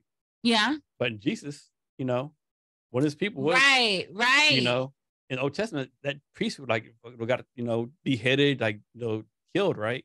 Stoned to Yeah. death. But no, what Jesus, no, Jesus would ride in the sand and be like, yeah, well, no, he who has not yeah, sinned, throw yeah, the first stone. yeah, exactly right. Yeah. Or like Old Testament, them jokers throwing stones left and right. Yeah. For me, like the way that I make sense of it, and this may not be the right way to make sense of it, but the way that I make sense of it is just to say that, first of all, I think to not impose or project other people's understanding of God onto the meaning of what God has said about himself or themselves. And so that means that I'm going to understand God. And also, so to do that, and then also to understand that God is an infinite being. And being an infinite being and this like infinitely complex being with so many features to it, I can't just say this is God. I can't ever box God into something. I have to understand that God is infinite and I can't just understand him. And so if God is changing or something like that, maybe it's not that, or it appears like God is changing. Maybe God isn't necessarily changing. Maybe I'm just understanding a new facet of God, or I'm relating to God in a different kind of way. Or maybe God changes based on our ability to accept different things, right? Maybe Old Testament God did things so we could accept it, right? Right. Now our brains are changed, and Yes. it's like now we can accept different things. Like could be enough, and I think it says that in the New Testament and in the Old Testament, like God is preparing people's hearts so that people can consume Jesus, and He literally broke His body and He gave it to people, and He served it up to people, and He served it to Himself, the body of Christ, and He did it in a way where people, or at a point rather, where people were prepared to consume him, where people were prepared to engage with him. And so that definitely makes sense. I think too, on the topic of just this, understanding God, I think, and the differences in between the Old Testament and the New Testament, I think that's why you have Jews who are like, no, I can't mess with it. Maybe Jesus is a prophet, but this is a completely different person. Yeah, they have a whole different vibe, whole different, complexity. Like this is like the rules are changed. The rules are changed like totally, right? Yeah. Like forgiveness. What's forgiveness? Right. Like I have a bag of stones in my backyard, like in case I need to stone someone, right? now you're telling me to throw the stones away? Like literally, I didn't feel like I got it until I watched that one show. Do you know? It's Handmaid's. Have you seen Handmaid's Tale? I've heard about it, never watched it. It's really. You should watch it if you have time. But they like literally go over the scene where they're like throwing stones. They do that like weekly, and so I really see it, and so you're like, oh, this is what I would have to do. So we talked about aliens a little bit earlier, right? Mm-hmm. Let's suppose that we could prove aliens are here, right? Well, we have. They literally came, right? Yeah. So since aliens are here, does that prove or disprove there's a God? So like in the Bible it says, no, God, there's one God, the only earth, right? We're only types of life here. There's a chance of life anywhere, everywhere. Like does that God that's really increase the out of God being real, or like? I don't see why it would. I think the existence of other species shouldn't make it to where we think that just because we found these new species doesn't mean that these new species are God. And because these new species aren't God, or at the point where we concede, okay, they're not God, then we're not challenging the notion that there is one God or that there is this particular God. We're just saying there's this new species. And we do that all of the time. Like, people are still scientists are still making different discoveries, seeing, okay, well, there's this new flora, there's new fauna, this new, animal species, they're still doing that. And so, and we don't say, okay, well, because we found this new research, that suggests that there's this new species, we don't say that, oh, that means that there is no God. Yeah. We just say, okay, well, that's just something else that we know. Yeah. So like, for me, like on the one hand, talking about two extremes, one hand, like if you believe in God, believe in the Bible, like there's a lot of inconsistency right there. Like if you're a strictly logical person, like think about like, what kind of logic makes you logic? This lady became pregnant without being pregnant, with no father, right? Like, what kind of sense that make, right? The other hand, Yeah. do you really believe, or like a lot of scientists or atheists believe, like the Big Bang Theory? So on Mhm. one hand, like the religion, right? Logical flaws.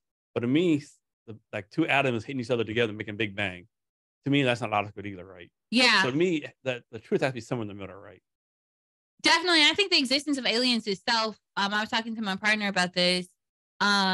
David, we're talking about how the existence of aliens itself and like how they've evolved and their place in our human evolution suggests that both the evolution theory is wrong, and then also that the Bible, if we just strictly adhere to its literal interpretation and its creation myth, is also wrong.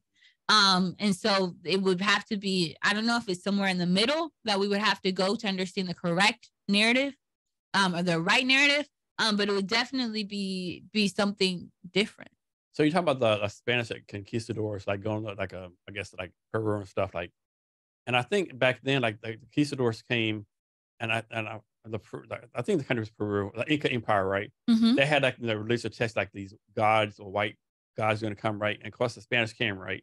And although Spanish, they were white, and so they took advantage of it, like pretty much destroy the country, right? Right. So like, just imagine some aliens came, right? Right. And like, and they say I'm God, right? Mm-hmm.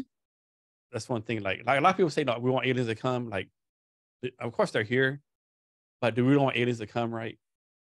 Do we want aliens to come? Are they going to be benevolent, or Benevolent, yeah, or yeah, are they going to destroy us and like make us slaves, all kind of shit, yeah, I think that fear is something that anyone who is born and raised in a colonial imperialist, Yeah. would have in general about it. Like, I think we have that kind of fear in general, whether it's towards immigrants, aliens, who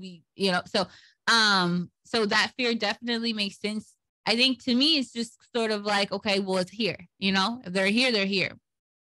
And so how are we going to interact with it? Yeah. How are we going to live out our best selves in interacting with them, given that they are here? Yeah. And maybe they are benevolent, but I think that could be like with any person, right? Like, you don't know if the love of your life could hurt you or harm you. You don't know if the person that you may want to be best friends with could hurt you or harm you, but you still kind of work with it because that's just life. That's just what life is. And you got to either move in fear or you got to move in some other sort of ethos. And so I think just making those sort of decisions that's kind of what we have to do. Yeah. I can remember a few months ago when the Pentagon pretty much admitted that aliens are here, right? Yeah. Like the joke was like, no one paid attention, right? Like one person put on on I think Facebook, yeah, aliens are here, but unless help me pay my rent, I really don't care, right? Yeah. Like, they're not destroying us, so like I have for my life to live, right? I felt really sad that people say that because I think it really speaks to how nihilistic people are, and how they've just found or they've come to believe that it is meaningless to try and change things. I know that things are bad, but I can't do anything about it. The system is too big. Everything is too big, including the aliens, for me to actually do something. So I'm just going to continue doing whatever it is that I'm doing. And I think, I mean, to me, that's really sad because I think whether we're talking about aliens, whether we're talking about our communities, our government, I think people should have this sense that they can change things, that they can not just be beings that are acted on, but beings that act on things in the world and can change the world. But because people don't have that sense, I think that that's kind of where they're at with it. And also, I mean, I think there is kind of like it makes sense intuitively to have that disposition, though. Because, I mean, if the aliens are here, they're here. And either they're going to kill us or they're not. I mean, they haven't killed us yet. I mean, at least not that. Yeah. So I'm not going to be worrying about it. I'm going to worry about what I have to worry about today. And then whatever happens tomorrow, I'm going to worry about that tomorrow. Yeah. I get that. So there was a Dave Chappelle did a skit on his show, right? And it's like it had like an alien biome, right? And like the Earth's gonna end like in 24 hours, right? Yeah. He said, "I'm gonna introduce you to like things they call like some alien name, right? Hey, this is so and so. He gave us like iPhone, all this stuff. He gave it to us, right? Mm-hmm. And hey, I'm, I was gonna die in 24 hours, except for me. I'm going to this own planet, right? So like maybe aliens like came like in the 1700s, gave us all this technology, who knows, right? Definitely. I think from what I've heard, the alien that does exist, or that we've have found out about, that they've literally said we were here before and then we left and now we're back. So I had a guy on the podcast. Actually, he was, you might have met him at the pitch competition we did at Alec Maslow. Okay. So he was telling me on the podcast when he was on like the Sumerian, there's like Sumerian religion, the gods, right? They believed that aliens came and put the DNA in early humans, right? Mm-hmm, Because of that, humans like transformed like basically like apes to the humans, right? mm-hmm. About DNA splicing, all that kind of stuff, right? Yeah.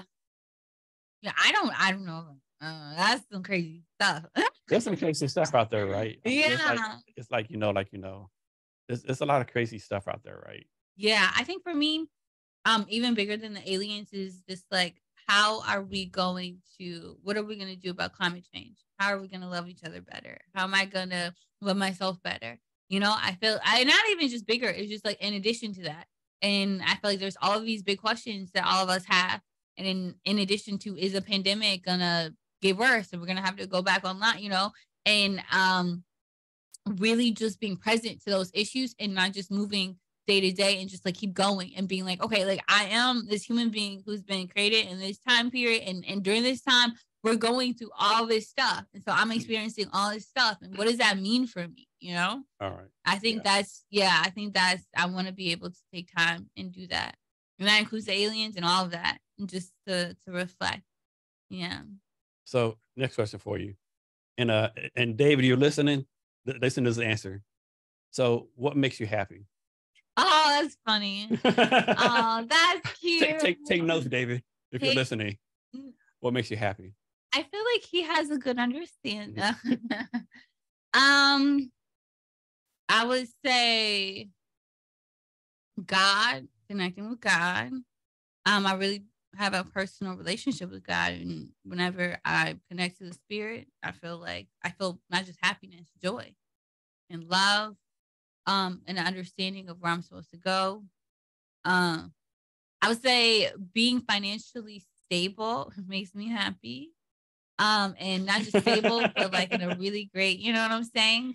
Yeah, that's kind of important. That's kind of important. Yeah. Yeah. But mostly I feel like just teaching. And that's my heart. Teaching is your passion. Right? Yeah. Teaching yeah, philosophy is your passion. And just creating spaces of belonging with people where everyone understands they're of value and they're not disposable. Because there's been so many spaces I've entered into where I had this sense where I could be as disposable, especially in workspaces, in spaces where I needed to make money. And so just creating alternative spaces, cultural counter spaces where people really understand that where love is the foundation is my goal. And that is where I feel like that's where I'm at my best and where I'm happy. So what's of course, we'll talk about BlackMuse in a minute, but as far as like you being a philosophy teacher, like what's your goal with that? Is it goal to be like, a philosophy teacher at Harvard, like the head of a philosophy department somewhere? Or is it just give your students the best experience possible?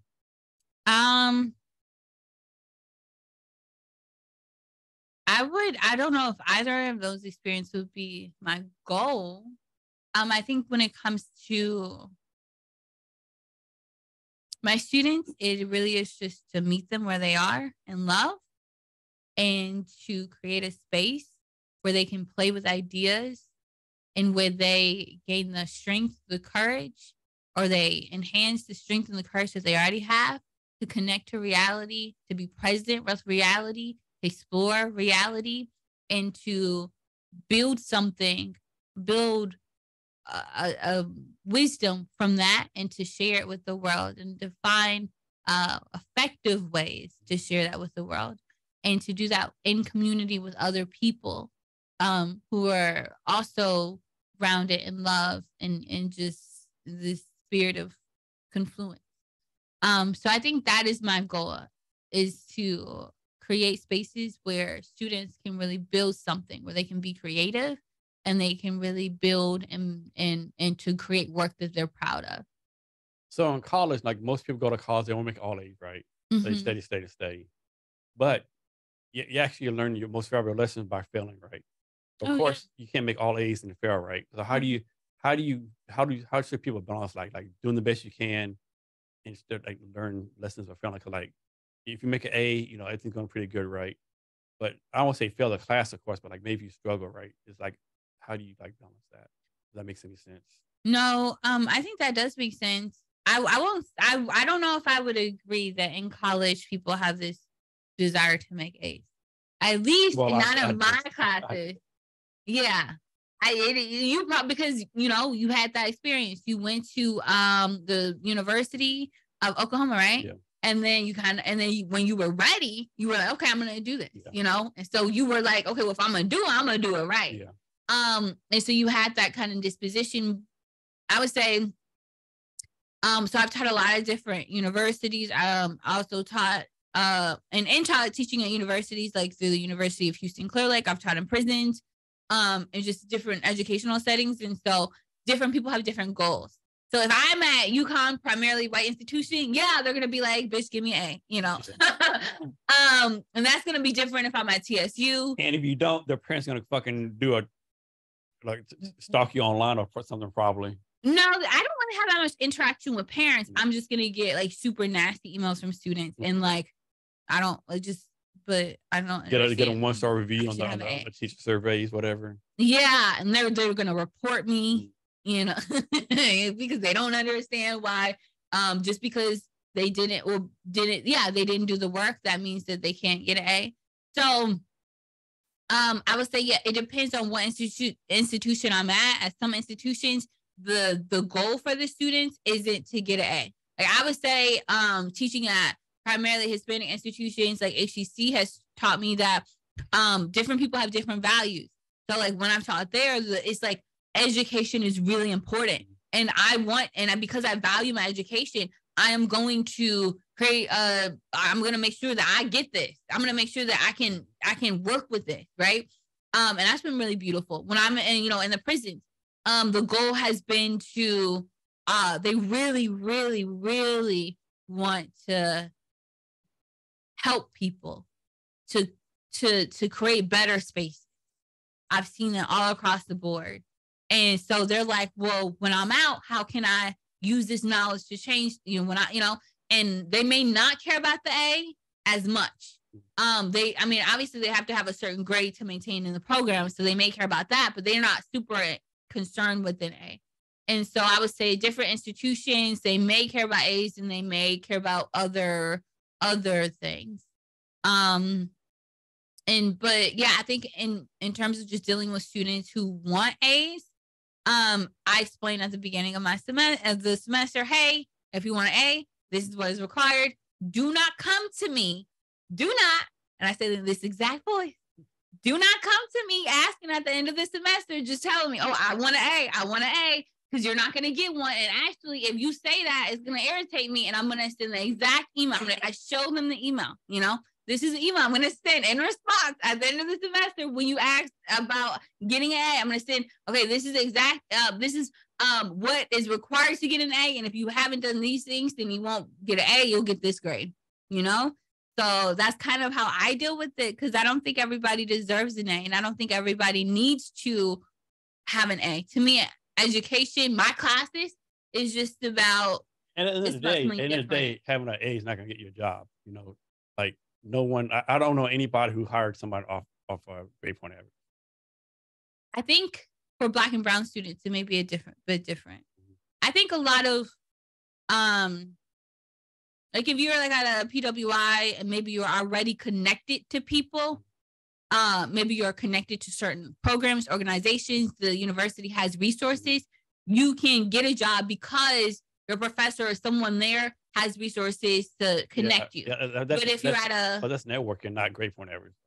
Right. But if you're at a Black institute, and maybe your university does not have that resources. And so a lot of companies, they're not going to necessarily hire you like they would hire someone who's at maybe went to the University of Oklahoma. And so maybe in your mind, the thing that you need to get is an A, because you don't have that resources. You can't network like that. Like I'm saying, and so you're going to have to try and, or at least the students think they need to get an A. Maybe so, but I don't know anyone who, like, doing the resume says, I don't know anyone who made a hard decision. I'm going to hire Jason over Tom Brown because Jason has a 3.7. This guy has a 2.5. I've never seen that happen. Really, I maybe it depends on like what the field is too. Because I would say, like, if you're in a field where, you know, the knowledge, like, you have to be able to do certain things, and if you have a 2.5, grade point average doesn't prove that.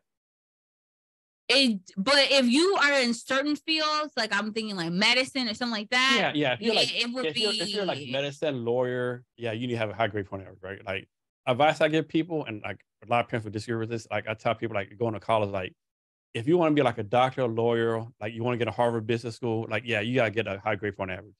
But if you just want to like have a regular life, just to like get a business degree, like, C's get the degrees, right? Like, get the degree and enjoy college, right? I think there's more goodness in college, like socializing, but to an extent, of course, right? Like I like example I give, like, suppose like someone has like a average in history, right? And they study really hard for the final and get an A, they get an A, right? But that weekend, their friends invite them to go to Vegas. They've been to Vegas, right? And if you like totally blow off the exam, you'll still get a C plus, right? So pass, right? I tell people, like, go to Vegas, right? Get the experience, right? I think that it really depends on your position in society. If you're a Black and brown student, your family doesn't have resources. What if they do have resources? If they do, then sure. But like, because of our socioeconomic structure, likely the chance is that they may not. And if they don't, and they don't get that A, I wouldn't say that for them. I don't think you can. Wouldn't it be better for them to go? Wouldn't it be better for them to go to Vegas with 10 of their friends and hang out? Because the friends might be like, like well off, might know people, right? I mean, if they are at a HBCU and they're interacting with other students at a HBCU or something like that, then I'm not sure if that's, or even if they're at a community, or maybe they're not, their college isn't even like in the top, then, and there's an issue when it comes to resources. I think like whatever you can do, make sure and so that includes, because it's not just about the A, it's about the recommendation letter from the professor. And if you just decided not to go, you didn't communicate with the professor, you didn't try and work anything out, and then the professor, now you are in a position where, the class is over and you have to ask the professor for a recommendation letter, and you can't because you just skipped class and you didn't communicate, then not only are you in a situation where, unlike certain students who can network, and they just have access to the CEO or whatever, or their parent, their cousin or their family friend is just saying, hey, you can get an internship here. Unlike them, they don't have those connections. They can't network like that. And then now, not only can they not network, now they can't even get a recommendation letter and they have a C. I'm like, okay, come on, okay. Baby. Okay. You gotta work with me. You have two students. Yeah. One's an A+ student, right? Mm-hmm. But they never talk to you, never like make A, they never talk, never see. You know who they are, but you don't know who they are, right? Right. Have another student that's struggling, right? D+, C-, right? They talk to you every day. Hey, how you doing? So and like in college, you go by Taylor, you go by Mrs. Tate, or what they call you? Hi, Taylor. Okay, Taylor. Mm-hmm. So, hey, I hope you're having a good day. Every day to talk to you, right? So you know this person, right? You only give one letter recommendation. Who you going to give it to? The A+ student who never talked to you, or the C+ student who struggles, who talks to you every day? If the student is talking to me and communicating in class, then they would have a better grade than the student who I wouldn't know. That's just the way that my grading scale is created, because it's like a huge part of it is participation. And so if I know you, I'm talking, I understand your ideas, and I know that you've been doing the work, then you would automatically get a good grade. And so you would get that recommendation letter. So you change the question. So one has A, one has a C. Okay. Which one do you give the recommendation to? I mean, if they have an A, then they have done the work to get a recommendation letter. So you're going to give that over the person who talks to you every day and tries to get better? If they are doing that, they may not have a C. And that's what I'm saying. The way I grade is different.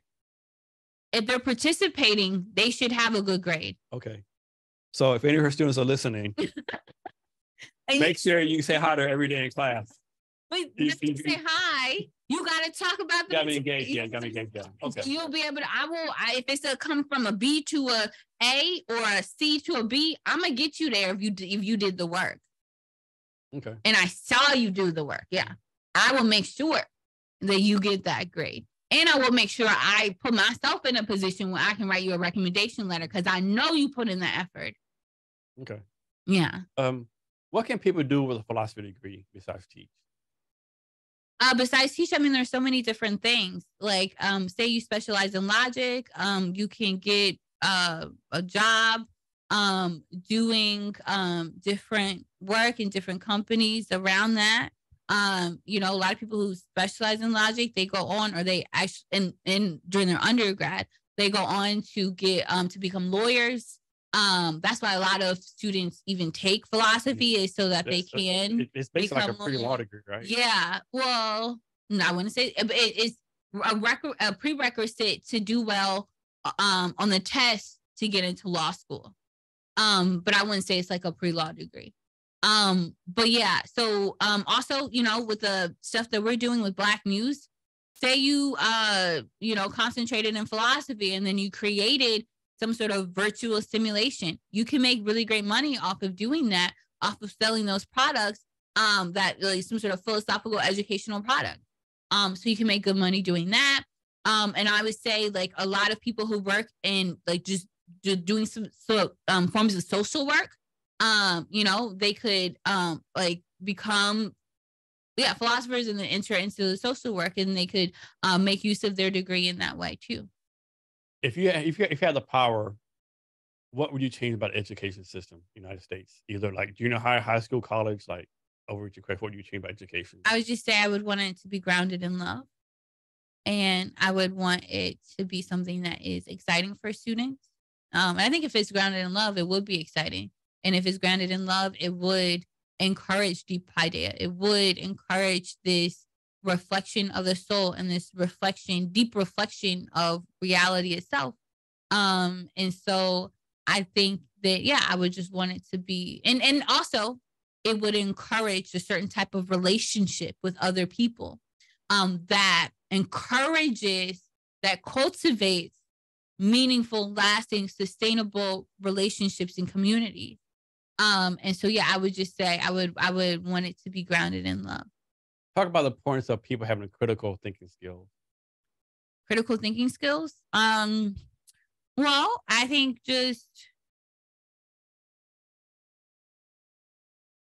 people should, in whatever it is that they do, they should know why they're doing it. They should understand how it connects to their purpose. They should understand how it connects to the overall big picture. They should be able to do that, and they should have the research skills. They should have the intellectual humility, the intellectual courage. And all this is involved in critical thinking to be able to do that work. If you don't know that and your education is fragmented, if you don't really understand like what you're doing and why you're doing it, you're not going to enjoy it. And also, you're going to have a limited understanding. And so you're just going to be restricted in general. And so to kind of get around that, develop those critical thinking skills so that you can enjoy life and enjoy education. Do you think everyone should go to college? No. Why? Why not? Some people don't need to go to college. So like with BlackMuse, there are a lot of students coming through BlackMuse who they may not need to go to college. Say that they specialize in quantum literacy, which is this really hot field now. A lot of people are doing a lot like in the field of quantum literacy. So say they do that, right? And they can do that without getting through BlackMuse, and they can do that without getting a certification. Is way less expensive, and also they learn a lot. Then it would probably be better for them to do that. Maybe they have to pick up a certification or two through the process, but if it leads them to be more successful, it will be better. And so what people do in deciding whether or not they go to college is really just going to be based on their needs and how much money they want to make and just what they want to do. And so if there are opportunities for people where maybe they don't have to go to college to do what they want to do, or have to go to college to experience whatever their version of success is, then they should definitely not go to college and do whatever that thing is. So, is there a philosopher living or dead that you would like to spend like like some time with? We talked about Cornel West a lot. I would say Cornel West. Before I probably would have said before Bell Hooks died, I would have said Bell Hooks. Who's Bill Hooks? Bell Hooks, very famous Black feminist. Okay. Oh, famous in the Black feminist circle. Okay. Also did work on pedagogy and other social sciences and stuff like that. But yeah, I would say So those two. Yeah. Is there like so there's all these like different styles of philosophy. Is there a certain philosophy like you I won't say believe in the most, but like you follow the most, like you're drawn to the most? Existentialism. Okay. Yeah. Can you give us like a dummies 101 what that is? Yeah, definitely. So like just thinking about life's purpose, life's meaning, what should I do? Why am I here? And also thinking through questions around human identity. So who am I? What does it even mean to be a human? If you're thinking through those sort of things, if you're concerned with those sort of topics, you're basically doing existentialism. So what's a type of philosophy they have it totally wrong? Totally wrong. Yeah, like this philosophy this philosophy like believes in this, but like okay, this is not right. Like I don't like you like totally disagree with it. I don't know if I would count any philosophy out. I think there's always something generative that we can take. Yeah. And even just the understanding that this is not the way to go to enter this question is really helpful, because then it's like to our consciousness of things is based on understanding what things are not. Like I understand what white is from understanding what darkness is or what black is, right?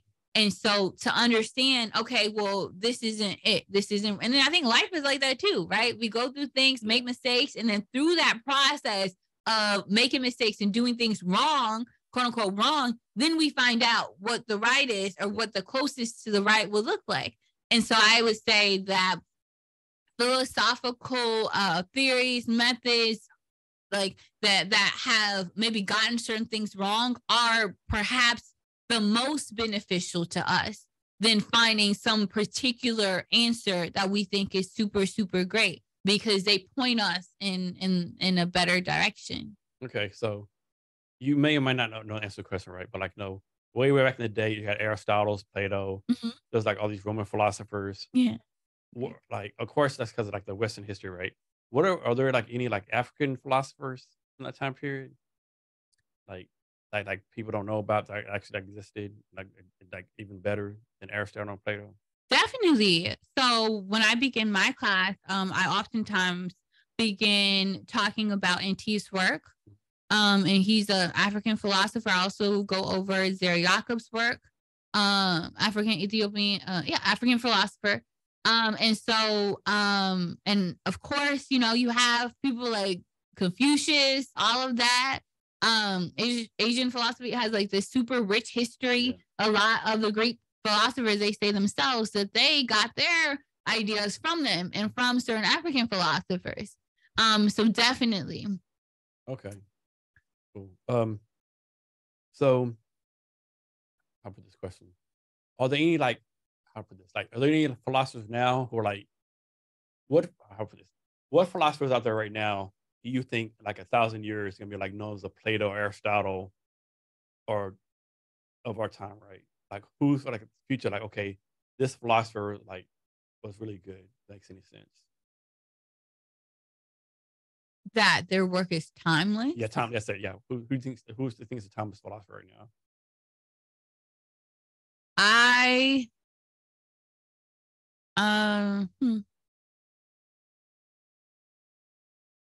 What I would say is that it would depend on So right now we're in this like very peculiar position where different disciplines and fields are being created because there's more openness to what we can learn and what education is. And so because of that, this sort of position that we're in, and people are developing different ideas and they're doing it and developing disciplines in a very unique way. I'm not sure what's going to be the product of that. I'm not sure what's going to be the result of that, what people are going to come to think of as important to learn or as important to learn. And I'm not sure also the standards of the disciplines and how and what they're going to think about in terms of methodology and what kind of methodology is important. And so because those things are still up in the air because people are developing these things, I'm not sure where people are going to turn to and come to think of, or what people are going to come to think of as timeless. That is what I would say. And I think that's super, super cool that we're in this beautiful time period where we're not just kind of staying stagnant. A lot of people are really working to be innovative and develop different disciplines and different ways of learning, different methodologies and different understandings of what education is in and of itself. And as this is taking place, like the college system, primary and secondary education is also changing. And so I think that will definitely influence where people decide to turn to and understanding, this is what we should be, be thinking about. I would say I really don't know, but I think that, I have faith in people and creating beautiful things. So this next question, we're going to suppose that you're in the top 1% of society, right? What that means, you're top 1%. Okay. Would you rather, 3 options, live today, 500 years in the future, or 500 years in the past? Wait, I'm top 1%? Like I'm like the richest, billionaire? Top 1% of the world. And I have and this question is based on the idea that I have so much money that I can time travel. No, you can't, don't time travel. You have to be one place permanently. Okay. 5 years in the future now or 5 years in the past. Oh, well, how am I able to travel in the future? Okay. I would be here. I believe that I'm meant to be here in this moment and that there are particular needs in the society that I'm meant to help address. Okay. Yeah. Like that answer. Yeah. What about you? I stay here too, right? Yeah. Life is good, right? Yeah. 500 years ago, there's no indoor plumbing, there's no AC. People die from malaria, bubonic plague, it's just craziness. 500 years in the future, the Earth might be here in 5 years in the future. Yeah. We might be living on Pluto or some craziness, Yeah. And I think also background, what is your ethnicity? Are you where are you from? Your people from? Yeah. Are you British, German? Because I think that would impact, I'm a Black person, I'm traveling backwards. Where am I going? I don't want to arrive on a slave ship or some, so yeah. I don't mean to laugh. That's just funny though. Yeah. So one thing I give you props for, it's every question I ask you, you tied it back to BlackMuse some kind of way. Oh, thank you. Yeah. So I did it. You did that down pat. So let's talk about BlackMuse. Okay. So what does BlackMuse do? We basically work to transform the educational system using innovative technology like the Metaverse. And just, the VR headsets, all of that. You're very polished at this. Yeah, bam, bam, bam, bam. So what? So the Metaverse, it wasn't really, I know Mark Zuckerberg came back, Metaverse, right? But did the Metaverse really become the big thing people thought it was going to be? Well, right now, people are investing billions of dollars into it. And from different fields, from fashion to architect, to cars like BMW, a lot of people are investing a lot of money into it. And so I think that it is gearing up to be a very big thing. I will say that right now, a lot of people don't even know what the Metaverse is and how to access it, and they don't have the funds to do it. So either they don't have the $300 to buy the VR headset to access virtual realities. Maybe they can access certain 2D metaverse worlds like Sandblocks. Oh, sorry. Decentraland, or Sandblocks, but they can't access these virtual reality worlds in the metaverse, or they don't have the funds to pay for certain augmented reality metaverse worlds. And so access is a big thing, and it's a big factor in why people don't even know about it yet. But I think as more people gain access to the metaverse, and it becomes something that a lot of it's more affordable, basically, I think that more people will know about it, and more people will be able to use, and more people will use it because it's really, really awesome. And that's why, BlackMuse, one of our goals that we really, really are working toward is to build our own cheap, affordable VR headsets for people so they can access it, because it's really crazy that people have to pay, like $300 just to access certain virtual worlds. So recently, y'all convinced, might be the wrong word to use, but recently y'all convinced, I think, Tacoma Metro Parks to join y'all, right? Mm-hmm. Talk through the process of how you convinced them to become a partner with you. We just showed them our work, and they were like, they loved it. I'm sure it was more complex than that. No, like literally. And that's why I believe in God, because amen. Okay. Literally, it was just a simple matter of they saw the work, and then they invited us to. I'm sure you just show with their heads. I'm sure you did research, practice your presentations, and it was literally, we went to a networking event, connected to this really incredible organization that was already connected to the Metro Parks. She sent them our work, and then they said they wanted to work with us. And how's that partnership been working out for y'all so far? Like, what value have they gotten from you? What value have y'all gotten from them? Well, I can say when it comes to the students, it's been incredible.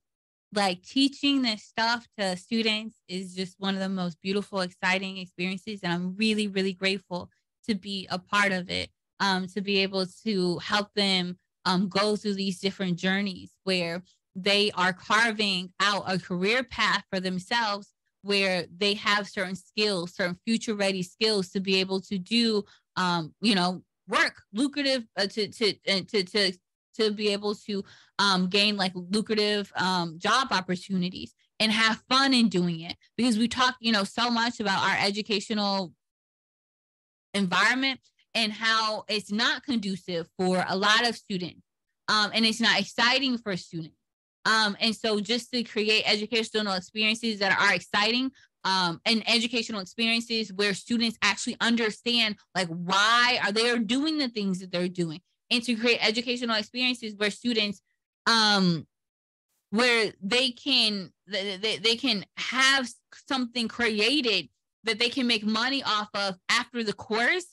I feel like that's to help do that, to be a part of a community that is working to do that has added a lot of value to my life. In regards to the students themselves, it's been, our recently working with the students at Metro Parks. I think they just like, being on the headset, playing around, going to the different worlds and stuff. I think they just like it.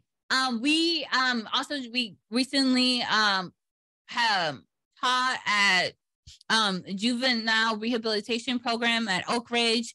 And these are more like 18 to 25. The students that we teach at Metro Parks, they're younger, 8 to 18. Just for them, just having this, there's so many opportunities that are open to them because of this. And in science and all sorts of things. Like, there's this one student who was like, can we create a metaverse world that's based on the periodic table, and then from that create different molecules or something like that? There's all sorts of opportunities that are being made available to them, and I think that it's adding value to their lives in that way. But then also it's adding monetary amount of like money, amount of healthy, Jason, healthy monetary value to them. And because we're going to be doing a business pitch competitions at the end of the course that we're doing now. one of the organizations that David is, he's a co-founder of BlackMuse, that he's connected to, they're doing a business pitch where students get a $100,000, or a possibility of doing that at the end of it. And then we're going to try and do like a competition of our own for the students. So they have, a lot of different opportunities that are adding value to their lives and the lives of their communities. So we're going back to BlackMuse, right? Mm-hmm. But I was just thinking, this came out of my hand, like most kids are creative, right? Or have created, you ask that question. Like how many times has creative been killed in school where like a kid asks a question and the teacher like, that question is stupid. That question makes no sense. Or like, be quiet and like just listen, right?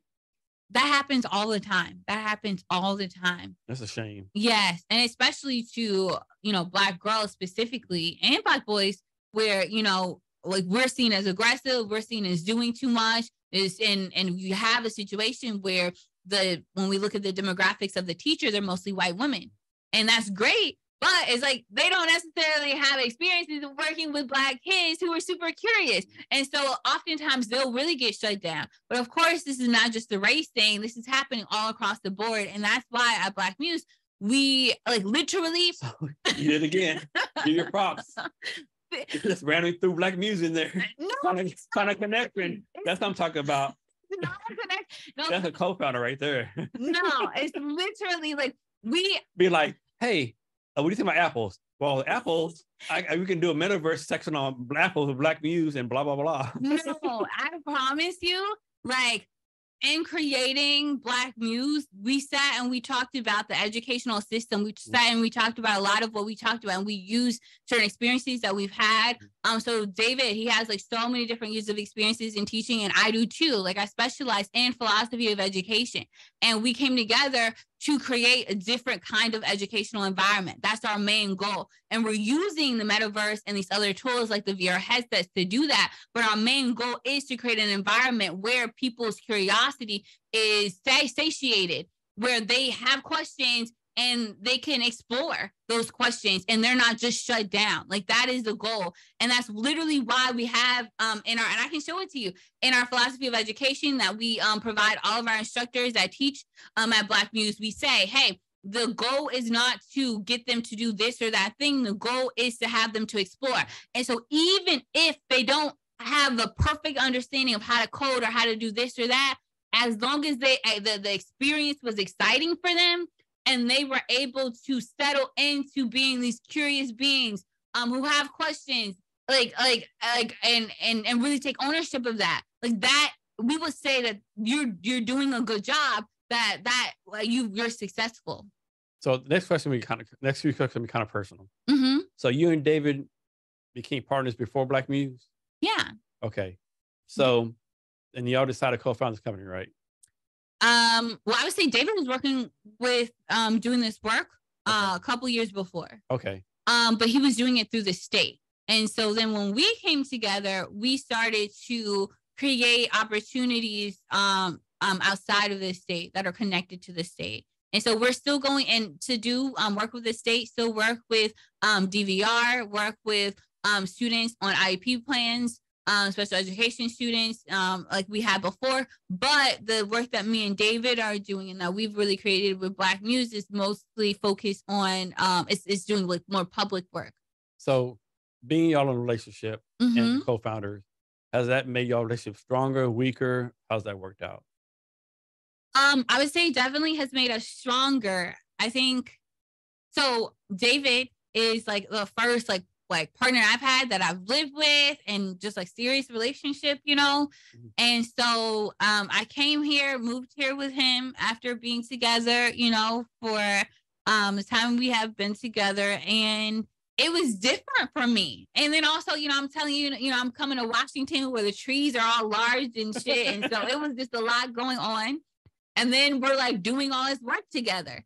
And David, I don't know if I can say this. I don't know if he'd be upset with me saying this, but he has this thing of saying he's like really big about, let's do the thing that's loving. And he's so loving and so caring and so nurturing, right? And for him, that means, if we're talking about business, if we're talking about relationship stuff, anything, and he has the energy to be able to do it and the skills.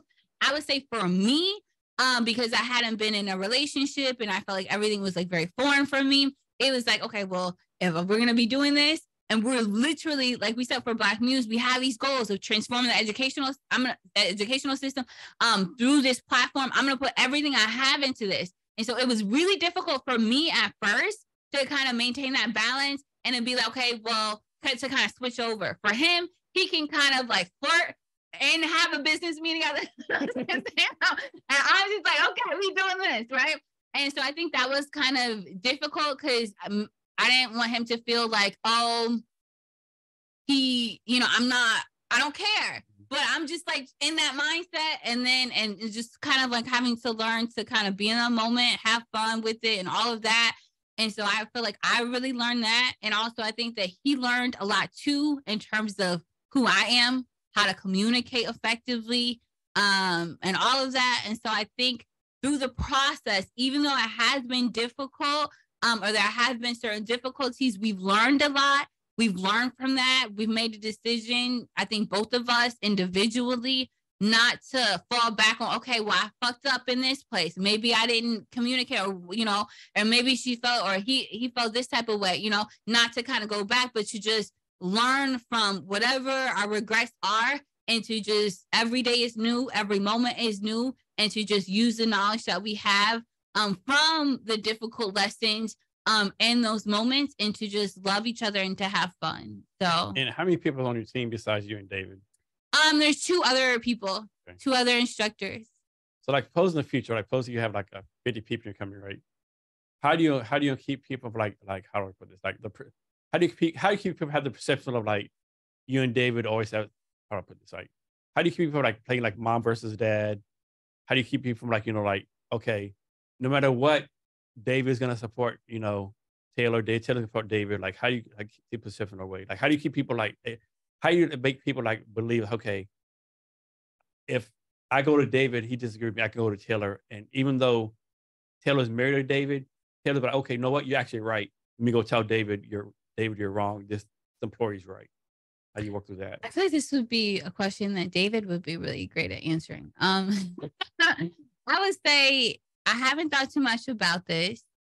And I would also say that for me, it is something that I know I want to think about more, because in my classrooms, people can kind of see me as a mom.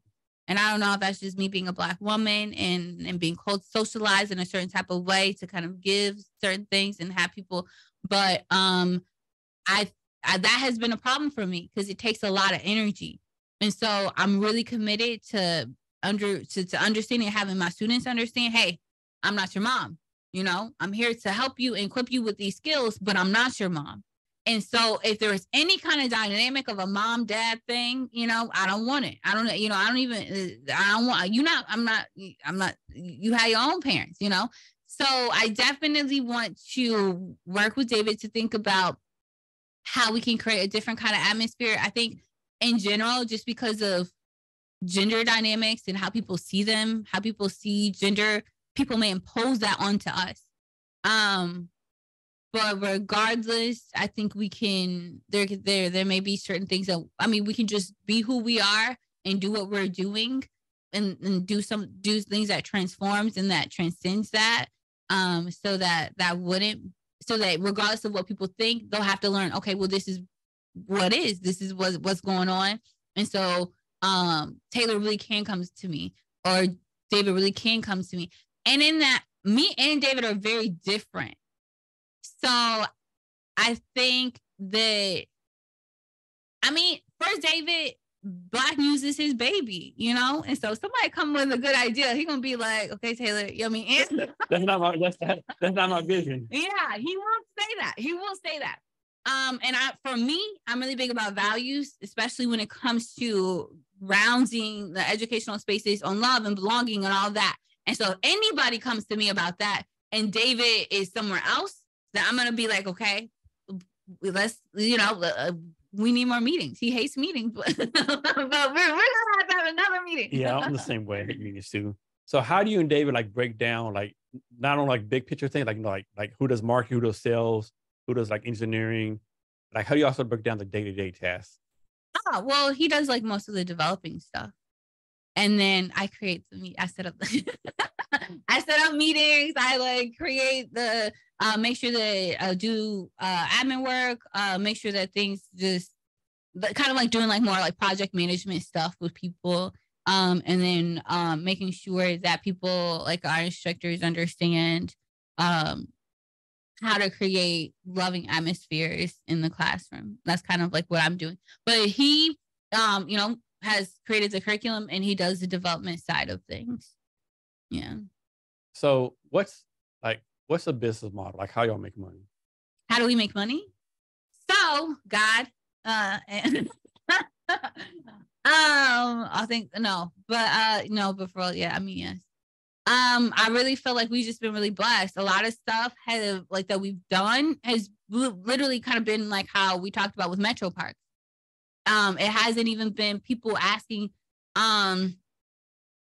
doing like extensive interviews with us or anything like that. A lot of what we've been able to secure, like in terms of contracts, it's almost like dropped into our laps.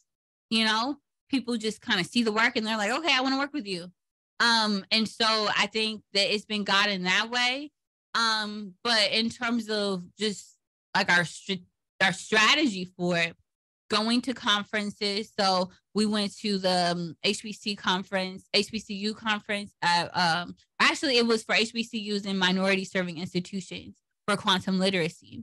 And we went to that conference, that workshop, and we made a lot of different contacts and positioned ourselves to do work with them, and also just reaching out to different universities and other businesses that we network with to see if maybe they want to have us build a world or a product for the metaverse.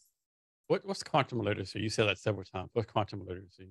Okay, so in the field of like quantum physics, quantum computing, like people need to be like literate about it, so that they can like develop certain skills to So common sense, yeah. Okay, so with BlackMuse, who pays for it? Who pays for it? Yeah, like is it does Metro Parks pay for it? Does the university students pay for it? Do the parents pay for it? Like who pays the money for it? It depends on what the contract looks like. Okay. So at Metro Parks, we get invoiced by Metro Parks. We are doing the Roblox Academy at CNC. It's a nonprofit organization in Kent. Yeah. And so the parents pay for that individually, but then also there are scholarships. And so the CNC works to help with the scholarships. Juvenile rehabilitation, the state pays for it.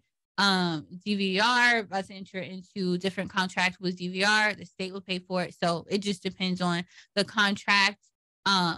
Yeah. Okay. So quick side note, like we're going to talk about the power networking, right? So back in July 25th, I did a pitch competition, right? Which, BlackMuse took part in, right? One of the judges was Aubrey Shinholster, who's like the board of directors of CNC. Yeah. Who it's funny how things work out, right? Yes. That's what I'm saying. God. Yeah.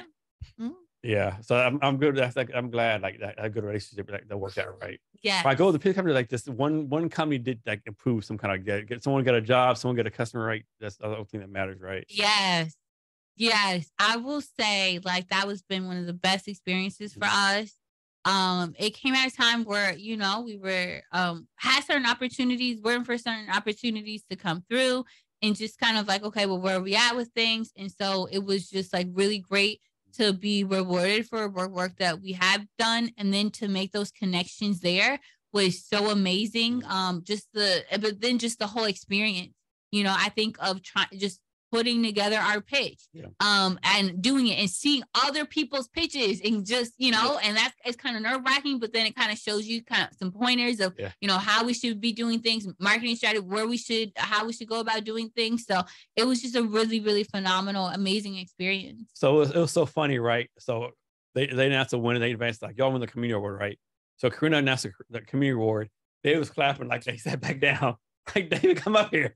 Like, y'all come up here and catch, It was so funny, like, community award, BlackMuse, David like sat back down. Yeah. That was so Yeah. hilarious. Yeah. He's so cute. Yeah. So with BlackMuse, who is y'all like perfect customer?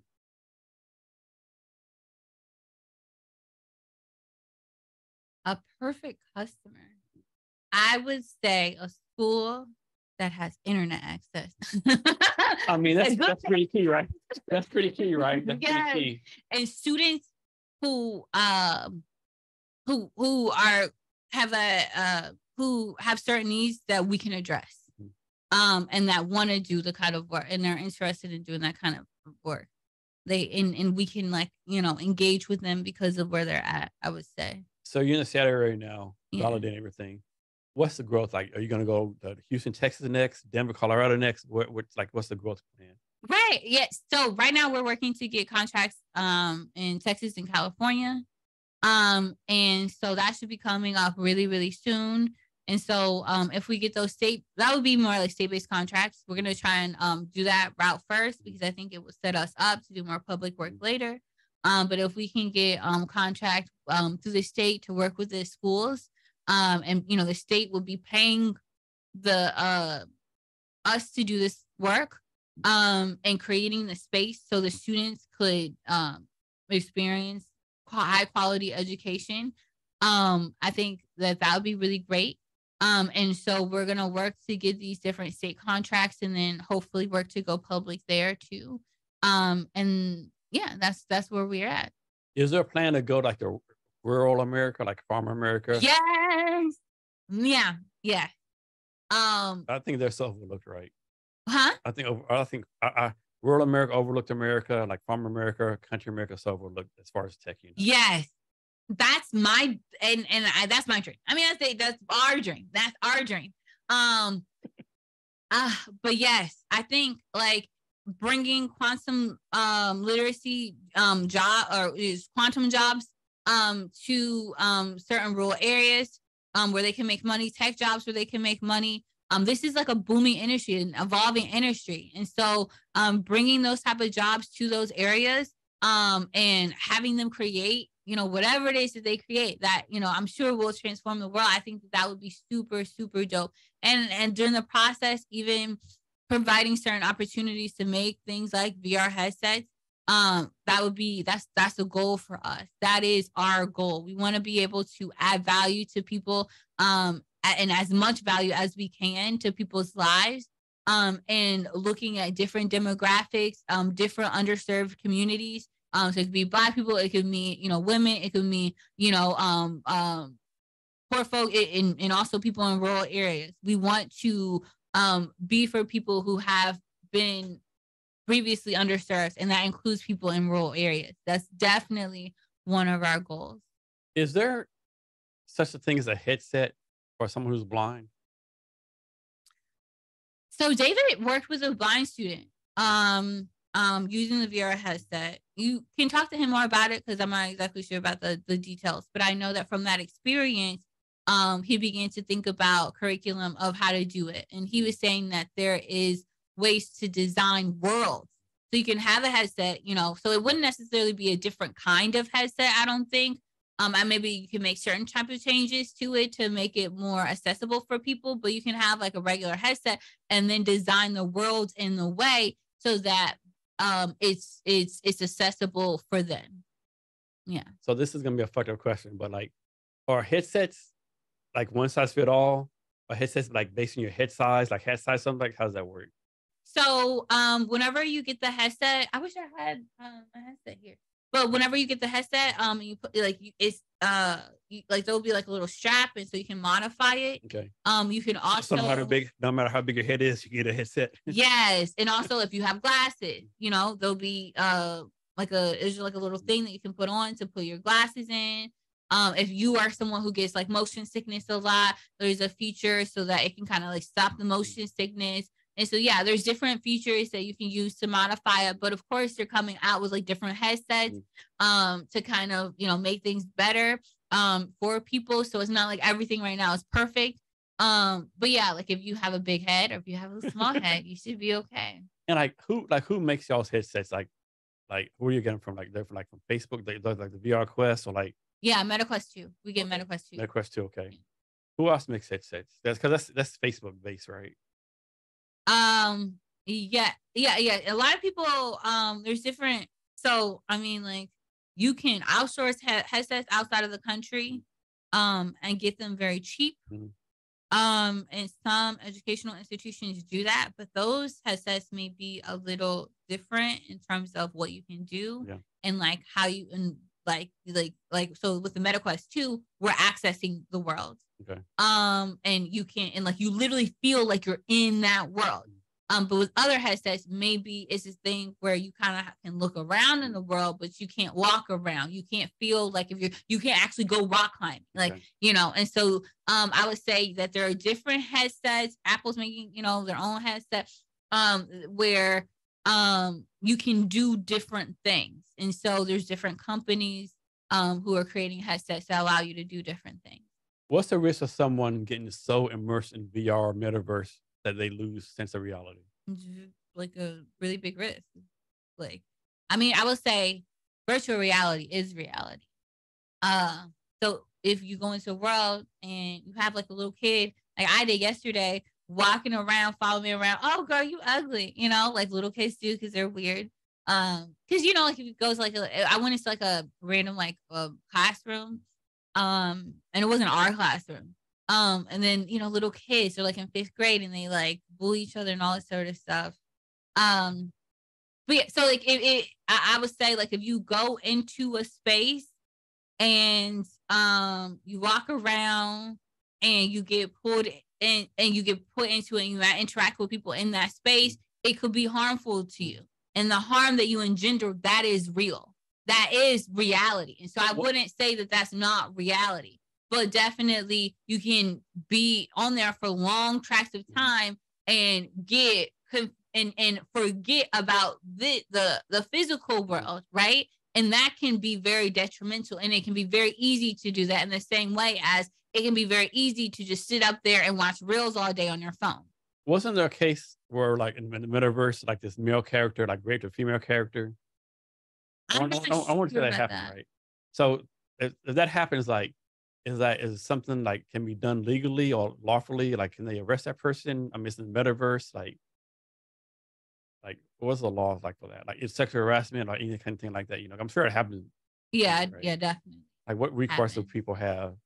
So I know that there are ways, lots of ways you can block people, make it to where you don't see them, or you like they can't access you anymore. And it's really easy to do that on the MetaQuest 2 headsets. And certain worlds have their own rules about these things. And it will make it easier or harder to harass people or not. But in general, the metaverse is super new, you know? And so how to deal with these things on a legal standpoint, that's what people are right now developing. And I think that's why David always says that the technology is growing faster than us, is growing faster than our government and all of those things, because of, you know, a lot of our government, they may not even know about the metaverse, you know, and how to, and so they don't even know the how to navigate that or how to create laws. And so, and right now there's situations that are calling them to deal with it, but it's not like we just have stuff in place right now. Can you imagine this? You remember like a few months ago, they had like these hearings on Congress by TikTok, right? All the congressmen asked these dumbass questions, right? Like ridiculous questions, right? Yeah. I mean, like, dude, ask your freaking intern, right? Can you imagine they did like a congressional hearing on the metaverse? All the stupid questions people ask. Yeah. It would, yeah. It would be insanely stupid. Yeah. So I think that is an issue of like, how do we deal with issues around sexual harassment and all of these different race, religion, all of these different things in the metaverse? And how do we enforce these rules? And then there's issues around privacy and identity and people stealing people's identity in the metaverse. And so, I mean, there's a lot of things that people are right now working to try and address. So I've been interested in like the stats on this, right? And they probably don't exist, right? Like, of course, most people in the metaverse, they're gonna like, you know, like emoji, right? You like white guy, black person, you make yourself look the same. But how many people in the metaverse, like, you know, I'm a black guy, I'm gonna make myself a white person, right? I want to see what's it like to live like a white person, or vice versa, right? Yeah, Like people do that a lot. I can see the I step. think that would be more. Yeah, I think that would be really interesting because I think people do that even like just like in video games and stuff. Like sometimes, you may want to be a cute little girl because you don't want to go through this whole video game looking at this like big old bunk of man or whatever. And then there'll be guys who will follow the girl around, but the guy around thinking they're a girl, you gotta. Yeah. So I think that is it's really interesting. I mean, I don't know about this idea of because your avatar is Black or a woman or a trans person, what it's like, Or maybe it's more like you get to learn what people treat you like, I don't know about that either. No. Because the funny thing about the metaverse is that I think a lot of rules of engagement just change in general. Like David was teaching this one lawyer a couple weeks back, Black woman, how the metaverse works and all of this stuff. And she went into the metaverse and she just started playing and doing like weird shit, funny stuff, right?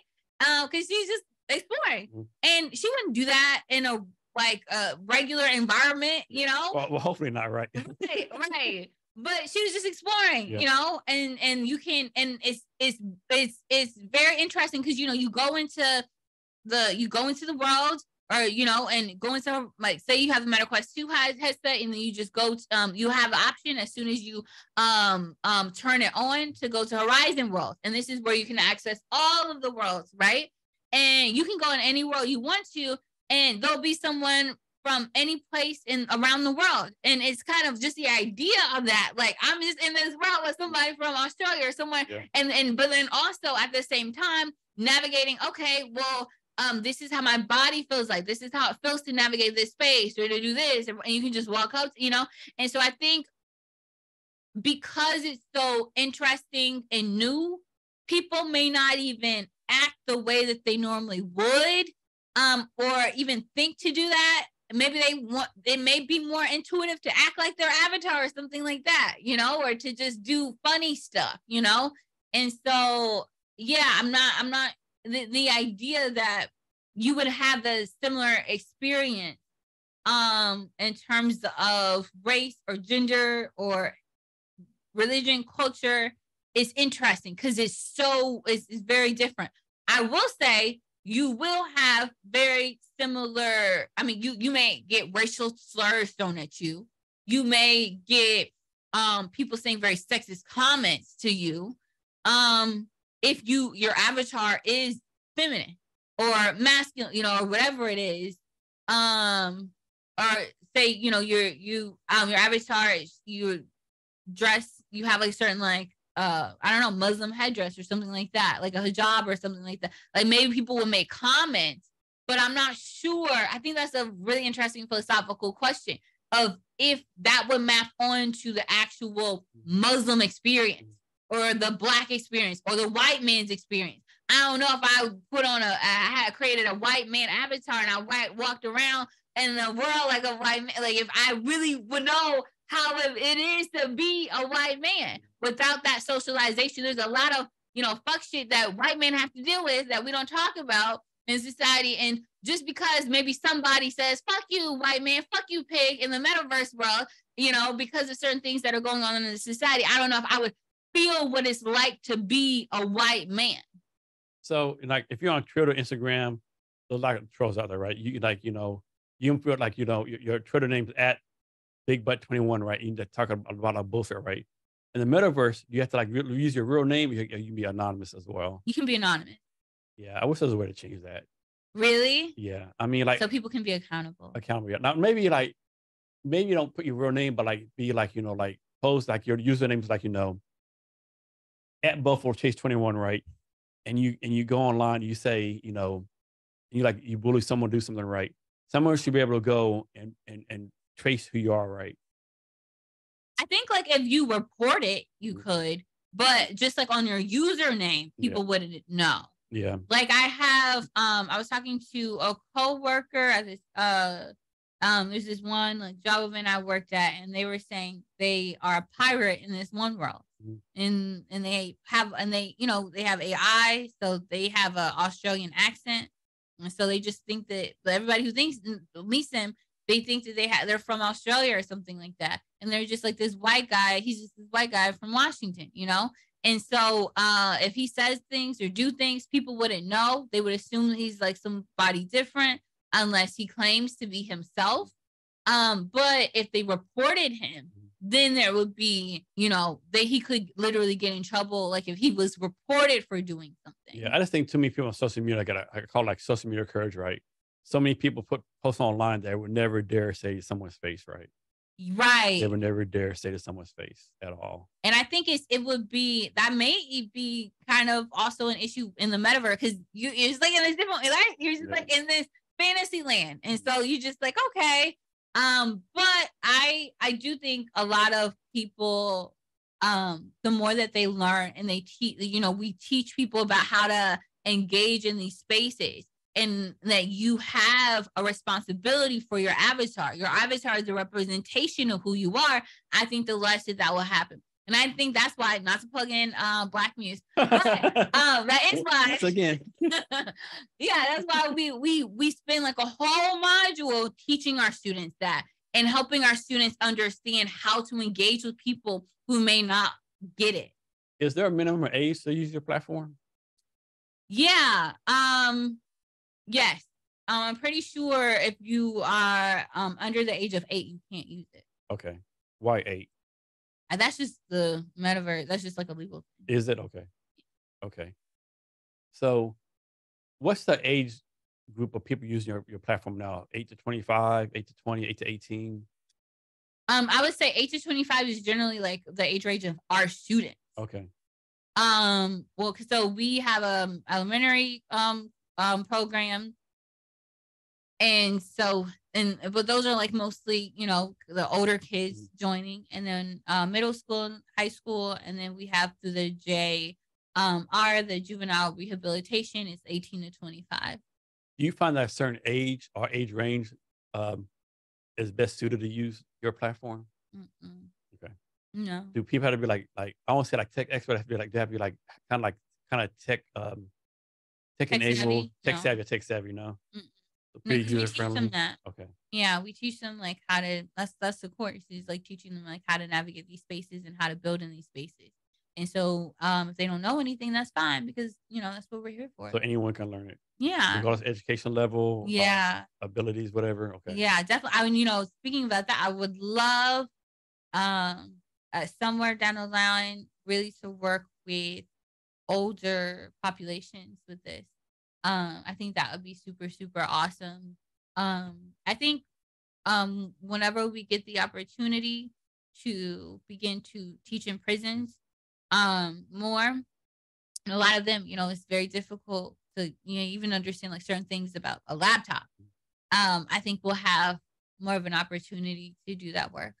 But yeah, I wanna work with different populations, even it's for all populations. How does a program work? Like, for example, like suppose there's a grandmother in a nursing home, like 80 years old. Yeah. Is there a way to do a program where this 80-year-old grandmother can bake a cake with their like 13-year-old granddaughter? Yes, that's the lovely thing about the metaverse, is that no matter where you are, you can just hop on into the world, and you can like go into a world where it's like a kitchen, and the grandma teaches her grandchild how to create how to make a cake or something like that, so it's literally for that. That's the beautiful thing about the metaverse. And so, say there's the pandemic, it worsens, people have to go home again. It would be really great if they could take advantage of the metaverse and get some VR headsets if it's affordable to them, because it won't just be like going on Zoom. It'll be like, people can if they were to come into this room and sit with us, right? And do things with us. We can design a whole, Jason cabinets world where it's literally based on like this actual room, and they can feel like what it's like to be in this actual room with us. And so, yeah, it's perfect for that. And y'all are based out of Tacoma, Washington? Yes. And so y'all y'all meet in person. How's like day-to-day operation work? Y'all meet in person, y'all fully remote. How's that work? So we meet in the schools, and we teach in the schools.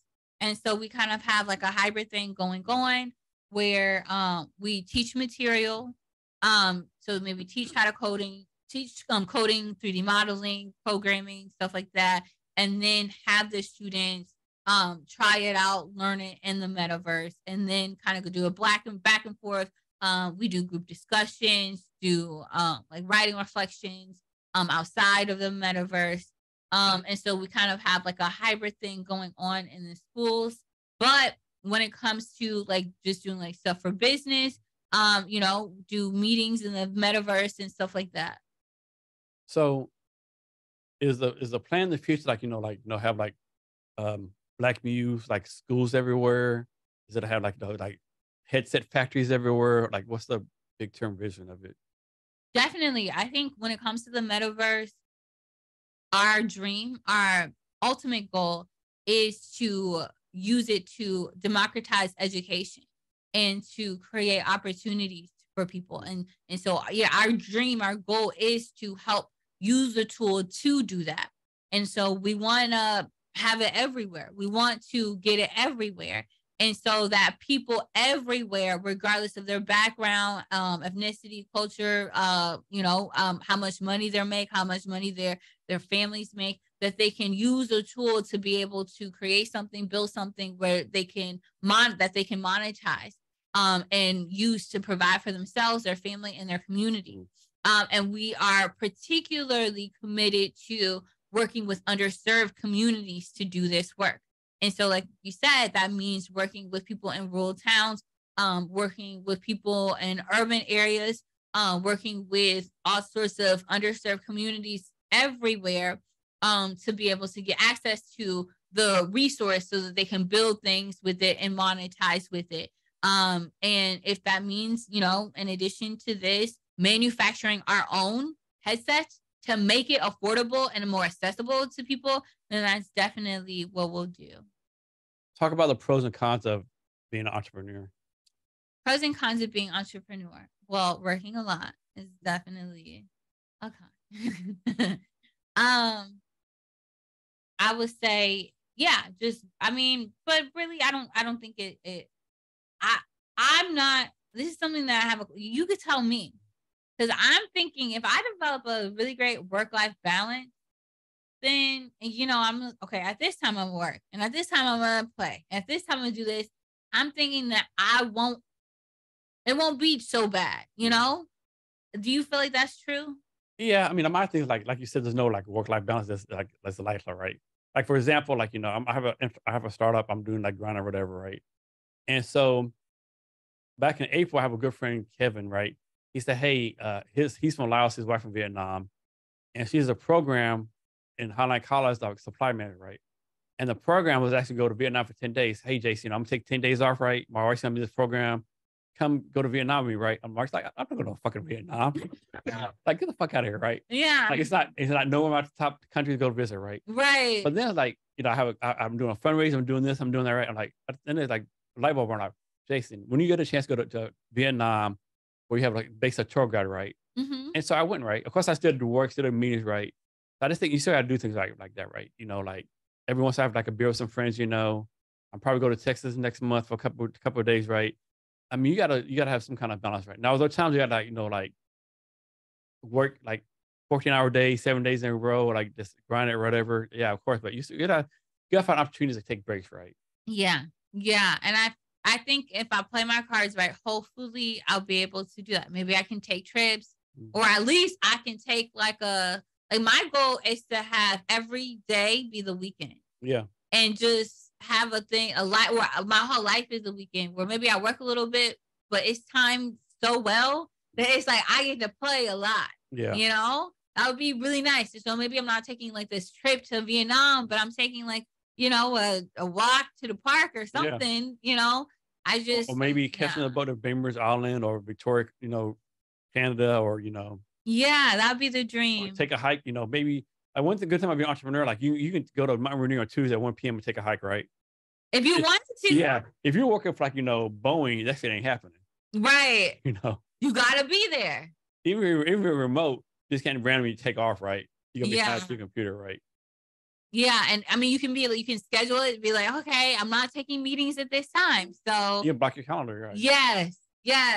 Look, on Calendly, look, it's not, yeah. So I think it's possible. I'm just learning how to do it. So So I think one of the important things as an entrepreneur is to say no to people, right? How do you know when the right time to say no to people is? talk to David. He'll normally tell me beforehand. Like if anybody says it, say no. But I would say listen to my spirit, really. Be open and I think I'm just learning in general in my life. That a lot of times I feel like compelled to do everything and all of that, but that I can take my time with things, and it's better to take my time for things. And if something is really meant for me, then it'll happen. And so I don't need to be like, I have to do this, because if it's really meant for me, then it will be for me. And if I'm doing all these different things and I'm saying yes to everything, then that will be less time for myself. And if I'm burnt out, I can't really connect to David, and I can't really connect to other things that really matter, people that really matter to me. And so I'm just learning that there's like a grave consequence if I say yes to everything. So I have to say no. And so just having the mindset of being like, okay, well, when I'm here or I'm doing this, I'm going to have to say no, because I want to maintain these other things, other relationships that really matter to me. So are you and David like always on, so to speak, or is like y'all have an agreement like, okay, like every day we eat dinner from 7 p.m. to 8 p.m. There's no work talk, or is like always work, work, work. I feel like with him, he has a lot of energy. So for him, I think he's more. Well, actually, no. This is what I'll say. I think it's kind of difficult to answer the question, because I think we both have different times where we're on. I think when I'm waking up and I'm ready. And then you come out of the bed like, let's go. Not like immediately, but like generally, I'm ready to talk. He may not necessarily be ready. Maybe he wants to develop or play a game. Then I feel like at night, I feel like if there may be a time where I'm like, okay, well, we're wrapping up. This is what I did. I want to talk to you about, this is, can we do this? What do you think about this? And at night, he's kind of ready to wind down. And so there's certain times where he is really energetic and he's ready. And there's certain times and those times I feel like I may not be. But it's like this weird situation where when I'm not, maybe he is. And when he is, I'm not. And that creates this thing where it's like all the time, or because we're always. And so we are working on getting to a place where we are like, okay, at this time, we'll do this, or at this time. I think in general, David is just like super committed to being responsive to me. And so he's just like, okay, well, I guess whenever she says something, and he's kind of like learning, okay, if he has to maintain a certain type of wellness for himself, he can be, and he has to say no. And so that means that we just got to work out schedules. So all that is to say, I'm just talking as I'm working out. We got to figure some stuff out. Yeah. So it's you and David, and you have two people. Are those two people employees or contractors? What are they? Employees. Employees, okay. So what type of culture do y'all want to have at BlackMuse? Just kind of like we're talking about before in terms of adding value, where there's like always like value added to the whoever it is that we're partnering with and working with. And so value in terms of them getting paid well. We really are working our best to position them to make sure that they get paid for the work that they're doing. I think that we do that now, but getting more, offering more, because our employees are really just awesome. And also adding value in terms of opportunities. So development jobs, jobs like on the development team, so that they can have more opportunities, build up their portfolio even more. And also, we want to be able to get to a situation, because not me, this is David's idea, where our students are creating lucrative products that are very generative, and that, that they can make a lot of money off of.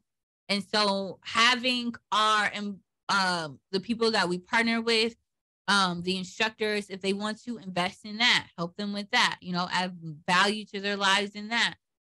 Just thinking, we're just really trying to think of different ways to add value. And so in creating a culture where everybody who works with us understands that they're valued, and that we understand how valuable they are to us, and that they matter, and that the work that they do matters. And so they're always getting some sort of return back, and they understand like that's the type of relationship it is. So yeah, like having a culture where, kind of like my classrooms, where everyone is valuable and no one is disposable, and everyone is grounded in an understanding of that. And then where people can create and be creative in the classroom, but then also on the development team. So let's suppose someone uses your platform, they start a business, Mm-hmm. and they make a lot of money. Mm-hmm. Do y'all get a percentage of that, or is like this all the money goes to them? I mean, it would depend on the setup. So if a business comes to us and they want to create, and say, maybe they don't necessarily have the funds up front to really invest in creating a world for the metaverse, and we work to develop the stuff for them. Then at the point where now we are getting into sales, we may say, hey, I want like 5% or 10% of whatever this is, because I was like, helping to produce this product.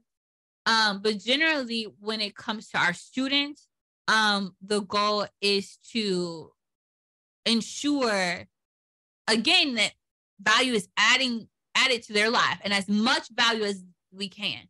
And so we're not gonna be, like taking from them. We're really working to position our students in a place where they have ownership of whatever it is that they have, and they also know their rights. And when it comes to trademarks, intellectual property, all of that, and it's theirs, and that they can profit off of it. Yeah. So can you go more detail, like how BlackMuse got started, what you focus on now, and what the future vision is for BlackMuse? Yeah. So,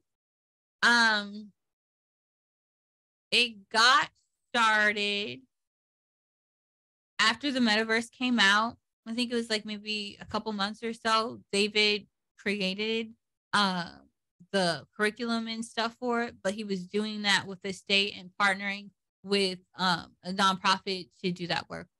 And so and he was doing a lot of that work through through the state. So partnering with different institutions to teach students on IEP plans, how to build and monetize on the metaverse.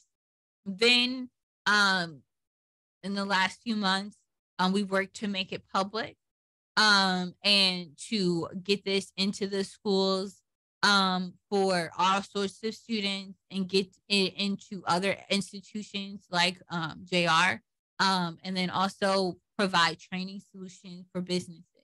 And so, yeah, that's kind of like the evolution of BlackMuse. And in terms of where we're going, really just trying our best to bring this nationwide, create a situation where all students, and especially particularly underserved communities, that they have the opportunities to use the tool that is the metaverse, to use the VR headset to ensure that education really is the great equalizer, so that, they really do get educational opportunities that allow them to not just mobilize within the system, but to create new systems and to create new opportunities for themselves. Taylor, is there anything I should have asked you that I didn't, or anything else you want to talk about?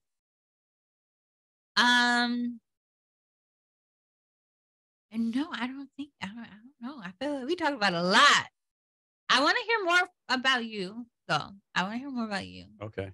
Yeah, and I want us to play on the headset. Okay. Yeah, I feel like we should all get together and play on the headset. I think that would be really fun. Probably. Yeah. Are you like do you like playing like video games and stuff? Not as much as I did in the past, but yeah, I still get like, yeah. Okay. Okay. The video games in the world, like they're crazy. I feel like we could have fun. I really do. So yeah, I think, yeah, and just learning, because I feel like there's so many questions about me. I really want to learn more about you. So Okay. yeah. Nice. Can you give us your social media links for you and your company so people can reach out to you? Yeah. Well, we have a page on Facebook. But if you want to reach out to us, maybe email us at clientservices@blackmuse.net.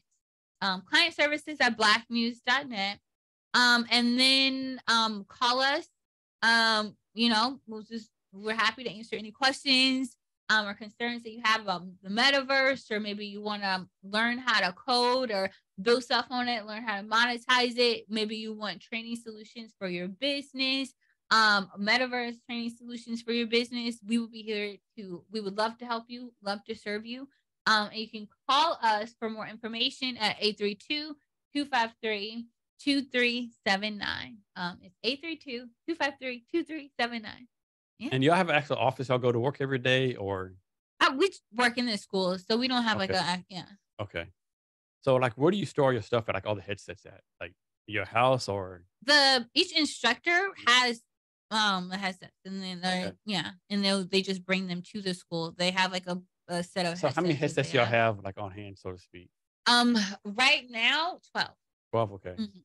Yeah. And how y'all what's the plan to get more? You have to buy them, rent them? How's that work? Yeah. I'm sure they're not cheap.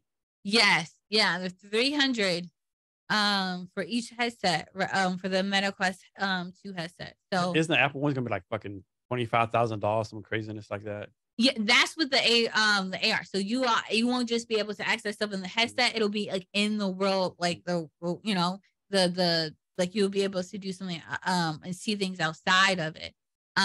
So that's why it costs so much, and we're not gonna have that for the students until maybe we start manufacturing our own, because that's a lot of money for those. So yeah. So before we get out of here, can you give us any last minute wisdom or advice or anything you want to talk about? Any advice? I don't know.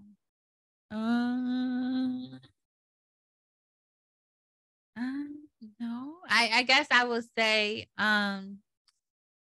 I mean, if you or anyone wants to learn about the metaverse, how to build, contact us. We are for creating transformative educational spaces that are grounded in love, and where people experience belonging, and where people can add value to their lives and use, this technology to add value to their lives. So definitely reach out to us. And yeah, follow us, and yeah, we'll see where it goes. Taylor, thanks for your time today. I really appreciate it. Thank you, Jason.